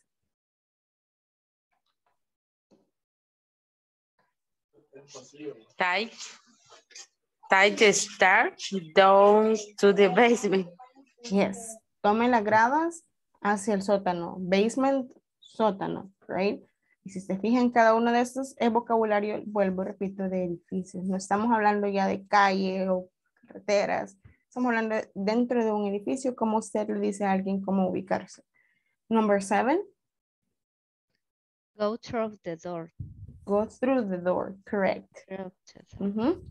Pase por la puerta. Go through the door. Pase por la puerta, right? Number 8. It is just through, pass after the door. Very good. Aquí tienen 3 versiones. Usted puede decir, it's just through the door, it's just past the door, o it's just after the door. Usted está dando a entender lo mismo que en esta. Que el lugar que usted está buscando está después de esa puerta. All right? Number 9.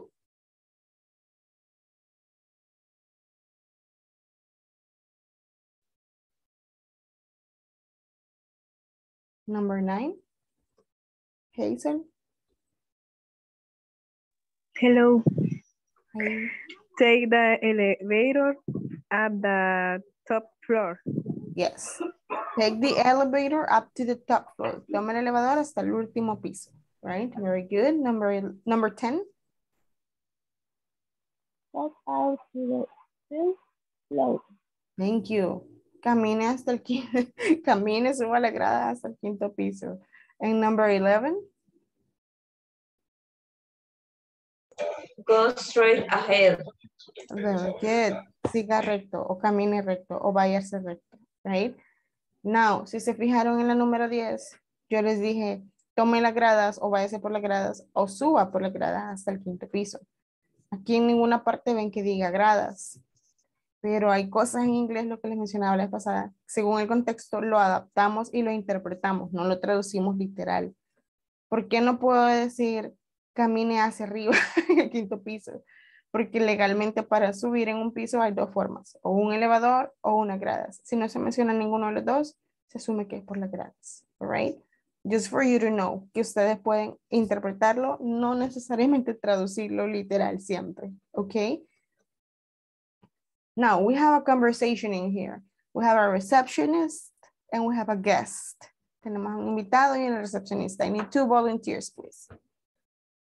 Salvador, you're going to be the receptionist and we need a guest. Necesitamos a alguien para leer el guest. Carla Lanza, please. You will be the guest. Iniciamos. Okay, receptionist. Good morning. How can I help you? Can you tell me where the bar is? It is near the dance room. Could you tell me how to get to the bar? Okay, the bar is on the 2nd floor. Please go straight along to hallway. Take the escalator up to the floor. 1 floor. The bar is on your left. Thanks a lot. You're welcome. Very good. Quiero que noten algo bien importante en esta conversación. Ya lo vamos a mencionar, pero quiero ver si ustedes lo notan. Number 2, we need 2 more volunteers. Ocupamos 2 voluntarios más. Misma conversación. One to be a receptionist and one to be the guest. Thank you. Mayra, you will be the receptionist. And we need 1 more person to be the guest. Ocupamos una persona más para ser el guest.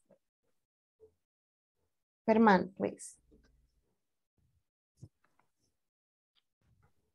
Está en mute, Mayra. Sí. Good morning. How can I help you? Can you tell me where the bar is? It is near the dancing room.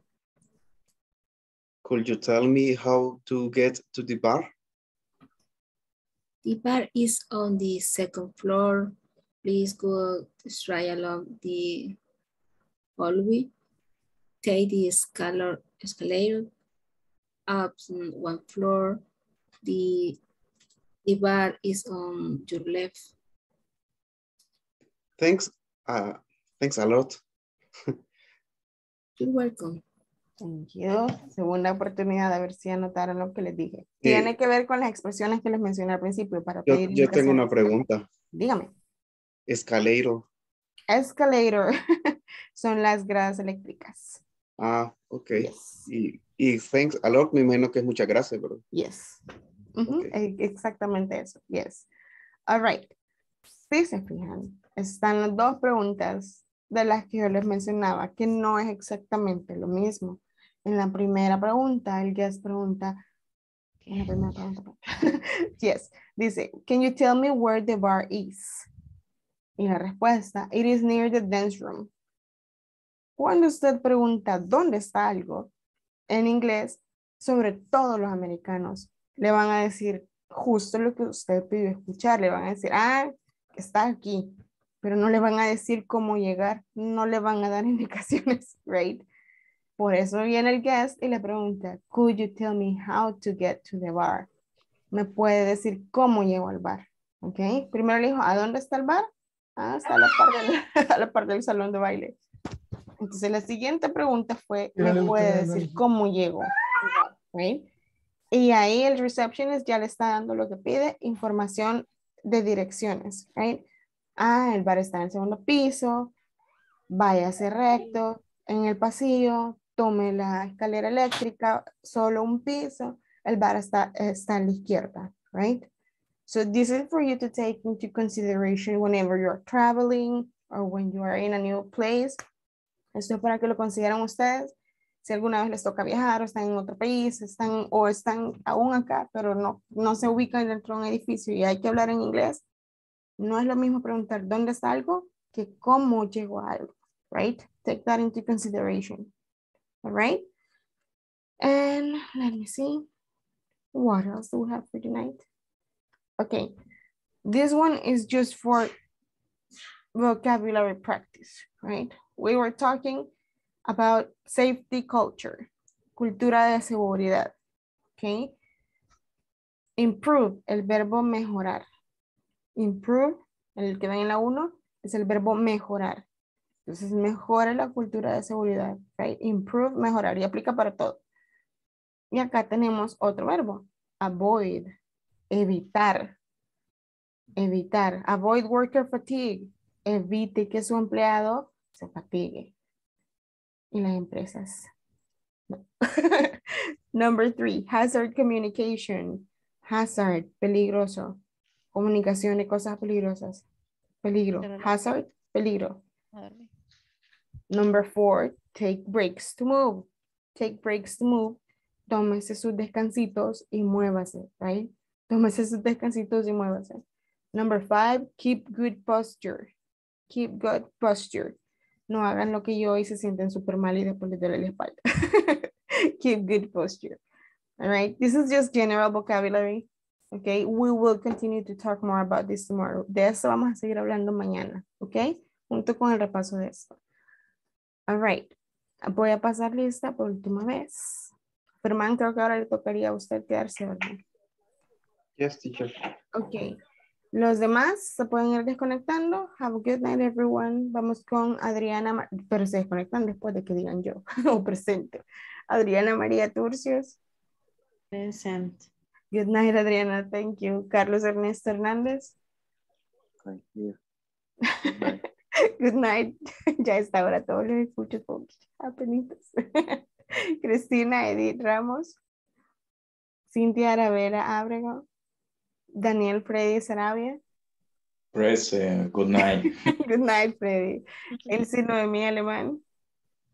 Present, teacher. Good night. Good night, Elsie. Ferman Alexander Mismith. Present, teacher. Thank you. Hazel Saraí Renderos. Present, teacher. Thank you. Good night, Hazel. Héctor Francisco Morales. Present, teacher. Have a good night, As everyone. well. Have a good night, Héctor. Number 10, Irma Beatriz Molina. Present, teacher. Good night. Good night, Irma. Isabel Hernández Hernández. Present, teacher. Good night. Good night. Jacqueline Lisette Salguero Pérez. Present. Thank you. Good night, Jacqueline. Carla Raquel Mendoza. Present, teacher. Thank you. Good night, Carla. Carla Yesenia Lanza. Present. Good night, Carla. Thank you. Good night. Bye. Lucy Natalie Juárez. Present, good night. Good night, Lucy. Mayra Yesenia Vigil. Present, teacher. Good night. Good night, Mayra. Salvador Emilio de León. I'm here, miss. Good night. Good night, Salvador. Ulises Edgardo Jacobo. Ulises Edgardo Jacobo. Yo creo que ya retiró la materia, teacher. Qué bárbaro. Y aquí lo tienen todavía en la lista. Wendy Guadalupe Flores, creo que no vino. Y Yancy Maritza Solís. Ok, son todos por ahora. Let's see. Ya se desconectaron todos. Qué milagro, mire, siempre se quedan ahí trabados. Siempre No, toca no. removerlos. Yo Y le vi todos cara de querían. sueño, ajá, yo le vi cara de Sí. sueño, todos vencidos. Es la lluvia, voy a pensar. Bueno, ese también está enfermo. No sé, espero que no, porque tengo que viajar. No, va a hacerse la prueba, teacher. No, claro que no, pero no, lo que pasa es que ayer me mojé en la noche, justo venía entrando a la casa y empezó a llover y estaba como a media cuadra, entonces toda. Pero para mojarse, niños, 5 minutos faltan. Sí, porque nos mandaron ayer ahí el que usted no iba a poder. Sí, ya no alcancé. Más que tenemos 4 personas que están con COVID en el trabajo, nos ha tocado reventado a cubrirlos. Todo el mundo ahorita, ajá. Así que no, no quiero COVID. Pero usted sí ya sigue mejor, Ferman. Sí, la verdad es que la mejora fue así, O sea, ya realmente Le lunes a ayudó mí el descanso. sí, me ayudó bastante. Y como realmente aquí mi esposa, mi hija y yo y mi suegro salimos positivos. Pero No nadie solo, tuvo complicaciones. no, hasta ahorita no, gracias a Dios. Gracias a Gracias a Dios. Dios. Que no. Sí. ¿Qué medicinas Entonces, estuvo tomando, Germán? fíjese que, para serle honesto, a mí me comenzó con un ardor de garganta. Y entonces un neumólogo me recetó una cosa que se llama Istaken. Es un spray. Vale como $10. Aparte de ser analgésico, es antibiótico. Entonces ayuda a las infecciones de acá. Entonces hay un ardor. Igual puede ser incluso para gripe, ¿verdad? Cuando te da esas infecciones que le duelen o le pican los oídos y le arde la garganta, usted se lo aplica. Son cada 12 horas y le ayuda a dormir porque a veces esa resequedad no le ayuda.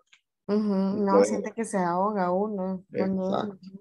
Exacto. Entonces, y de ahí que hablé el 132 y me mandaron el kit, un antiviral que están mandando.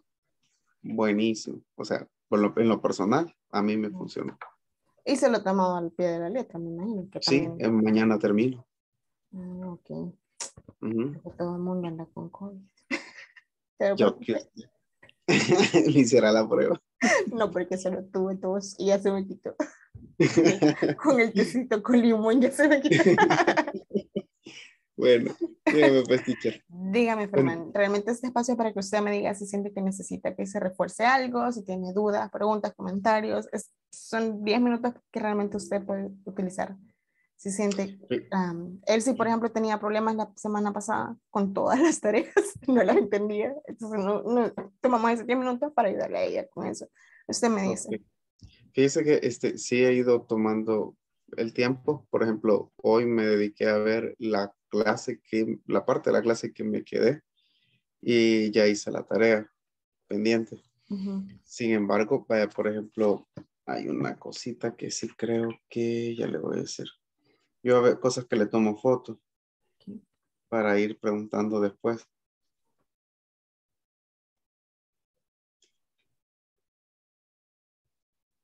Ya le digo.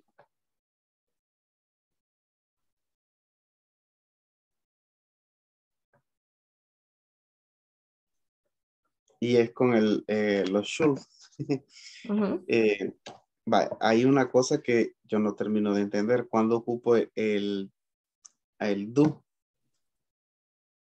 en los should, porque usted dijo anteriormente esa parte should not, pero de repente aparece como don't y como do. Entonces ahí ya me confundí.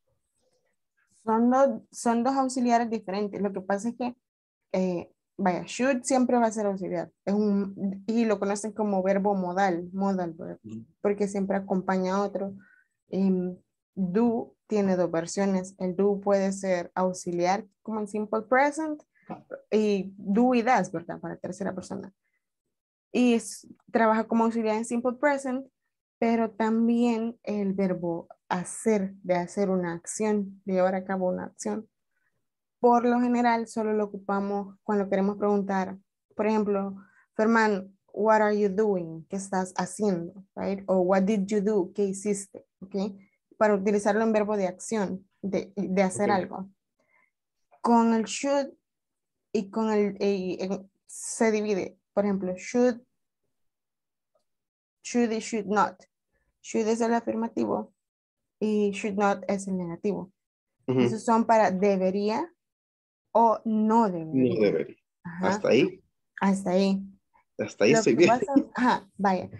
Esos siempre van a ir acompañados. En lo que decía, should, como es un verbo modal, nunca va a ir solito. Jamás, nunca, nunca. No funciona, no existe el solo. Siempre va acompañando a otro verbo.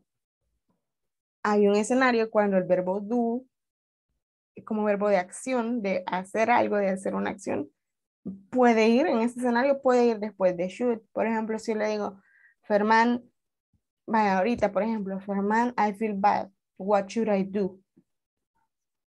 What should I do? Entonces yo le estoy preguntando. ¿Qué debería hacer? Exacto. En ese escenario, el verbo do no está funcionando como auxiliar, está como el verbo después de should. What should I do? Y usted me dice, tiene dos versiones de contestarme. Usted puede contestar, no deberías hacer esto. O me puede contestar directamente, si hay más nivel de confianza, usted le dice a una persona, no haga esto, ¿verdad? Usted puede decirle, por ejemplo, you shouldn't drink cold beverages. No debería beber cosas heladas. You shouldn't drink cold beverages. Como sugerencia, no debería tomar cosas heladas. Pero si es alguien con quien usted tiene su confianza, o sea, o you should do, tú podrías hacer, o hacerte, o hacer o hacerte. Porque hacerte es como... Depende de lo que sigue después de esa frase. Should do. Deberías hacer. Pero depende de lo que vaya a decir a continuación. Porque usted puede decir, ¿cómo se dice? Gargles. Creo que se dice water gargles. Gárgaras. Entonces ahí se sería hacer. You should do water gargles. Ahí sí, ¿verdad? Do y lo que sí. O como cuando se dice you should do exercise. Dependiendo de lo que vaya después, lo que usted quiera poner después, se va a poder o no se va a poder. Pero si usted me quiere decir, por ejemplo, usted debería tomar té. You should do test COVID. Vaya, ahí es un buen ejemplo, mire. Ahí usted tiene dos formas de terminar, de hacer esa oración y se lo voy a poner acá en el chat. Usted me puede decir what you should do. Y en este escenario, pero usando así, what you should. ¿Se acuerda que vimos la cláusula del what? Lo que. Sí. What you should do is. Ahí usted puede utilizar la cláusula del que. Lo que deberías hacer es. Ok. Esa es una oración y sirve como antesala para decirme qué hacer. Pero cuando me diga qué hacer, ya no va a ocupar esto. Ya voy a usar un verbo diciéndome la acción. Así como usted acaba de decir. Means what you should do is take the COVID test. ¿Ve? Y usted ya me está diciendo, Miss, lo que usted debería hacer es tomar el test de COVID. ¿Right? Son dos oraciones, pero las dos son de la misma idea. ¿Ok? Solo le está dando continuidad a una con otra. Vale. Y ahora, ¿cómo ocupo el don't? O sea, ¿cuándo contesto con don't y cuándo contesto con? Cuando usted tenga confianza con la persona. O sea, o sea, va a ser, Miss, don't be on the cold, Miss, no esté afuera, no aguante sereno. Pues si es alguien muy cercano, usted le puede decir, no hagas esto o hace esto, ¿verdad? Independientemente. Pero ahí usted valora si usted cree que necesita sugerirlo o si alguien que usted tiene la confianza y le puede decir, no lo haga, ¿verdad? Eso es más que todo de contexto. Ok. Entonces la sugerencia es, ocupo el verbo, el what. What you should do. Esa es una forma en que usted puede hacer. Como esta oración que yo le puse arriba, what you should do is, es como la antesala. Usted le está diciendo, vaya, mira, lo que tenés que hacer es esto. Y después le dice lo que tienen que hacer. Tomar la prueba del test, ¿verdad? Y la otra versión es cuando usted utiliza el do directamente antes de una acción. Por ejemplo, usted me puede decir, Miss, you should take the COVID test. Mire, en esa tercera oración que le puse ahí en el chat, ya no está utilizando el do. Se va directamente al verbo de acción. What you should take the COVID test. Tú deberías tomar. Usted debería tomar la prueba del COVID. Entonces, en la primera que le di, usted está utilizando la cláusula what y el should como una antesala antes de decir su sugerencia, digamos, o su consejo. Y en la segunda, usted solo está utilizando el auxiliar should para dar su consejo. Ok. Entonces, en este caso, la segunda ya es como más una orden. Sí, ya se siente más directa, exacto. Ya no está preparando el terreno, solo está diciendo esto es lo que debería hacer. Y la otra versión, lo que veíamos la semana antepasada, imperativos. ¿Ok? Con el imperativo usted no ocupa debería o si quiere, usted le dice tome la prueba, take the test, por ejemplo, ¿verdad? Se va directo al verbo. No anda con antesalas, no anda con auxiliares, va directo y le dice qué hacer. Si, por ejemplo, su niña le dice, Dad, I feel bad, usted le dice, take the medicine, ¿verdad? No le dice si querés, debería, tomar la medicina. ¿Ok? So, ahí usamos imperativos. Así que usted tiene las 3 versiones que puede utilizar. Ok. Bueno, en el caso de las tareas, no sé si voy bien, pero ya aparece. Ya mañana van a estar, le voy a subir a la lista, de la plataforma a la lista, entonces ya mañana les voy a dar la actualización a ustedes para que vean cómo van, ¿ok? Ok, perfecto. Eso sería todo entonces, Ferman. Que pase feliz noche y que siga mejor. Cuídese. Gracias, igual para usted.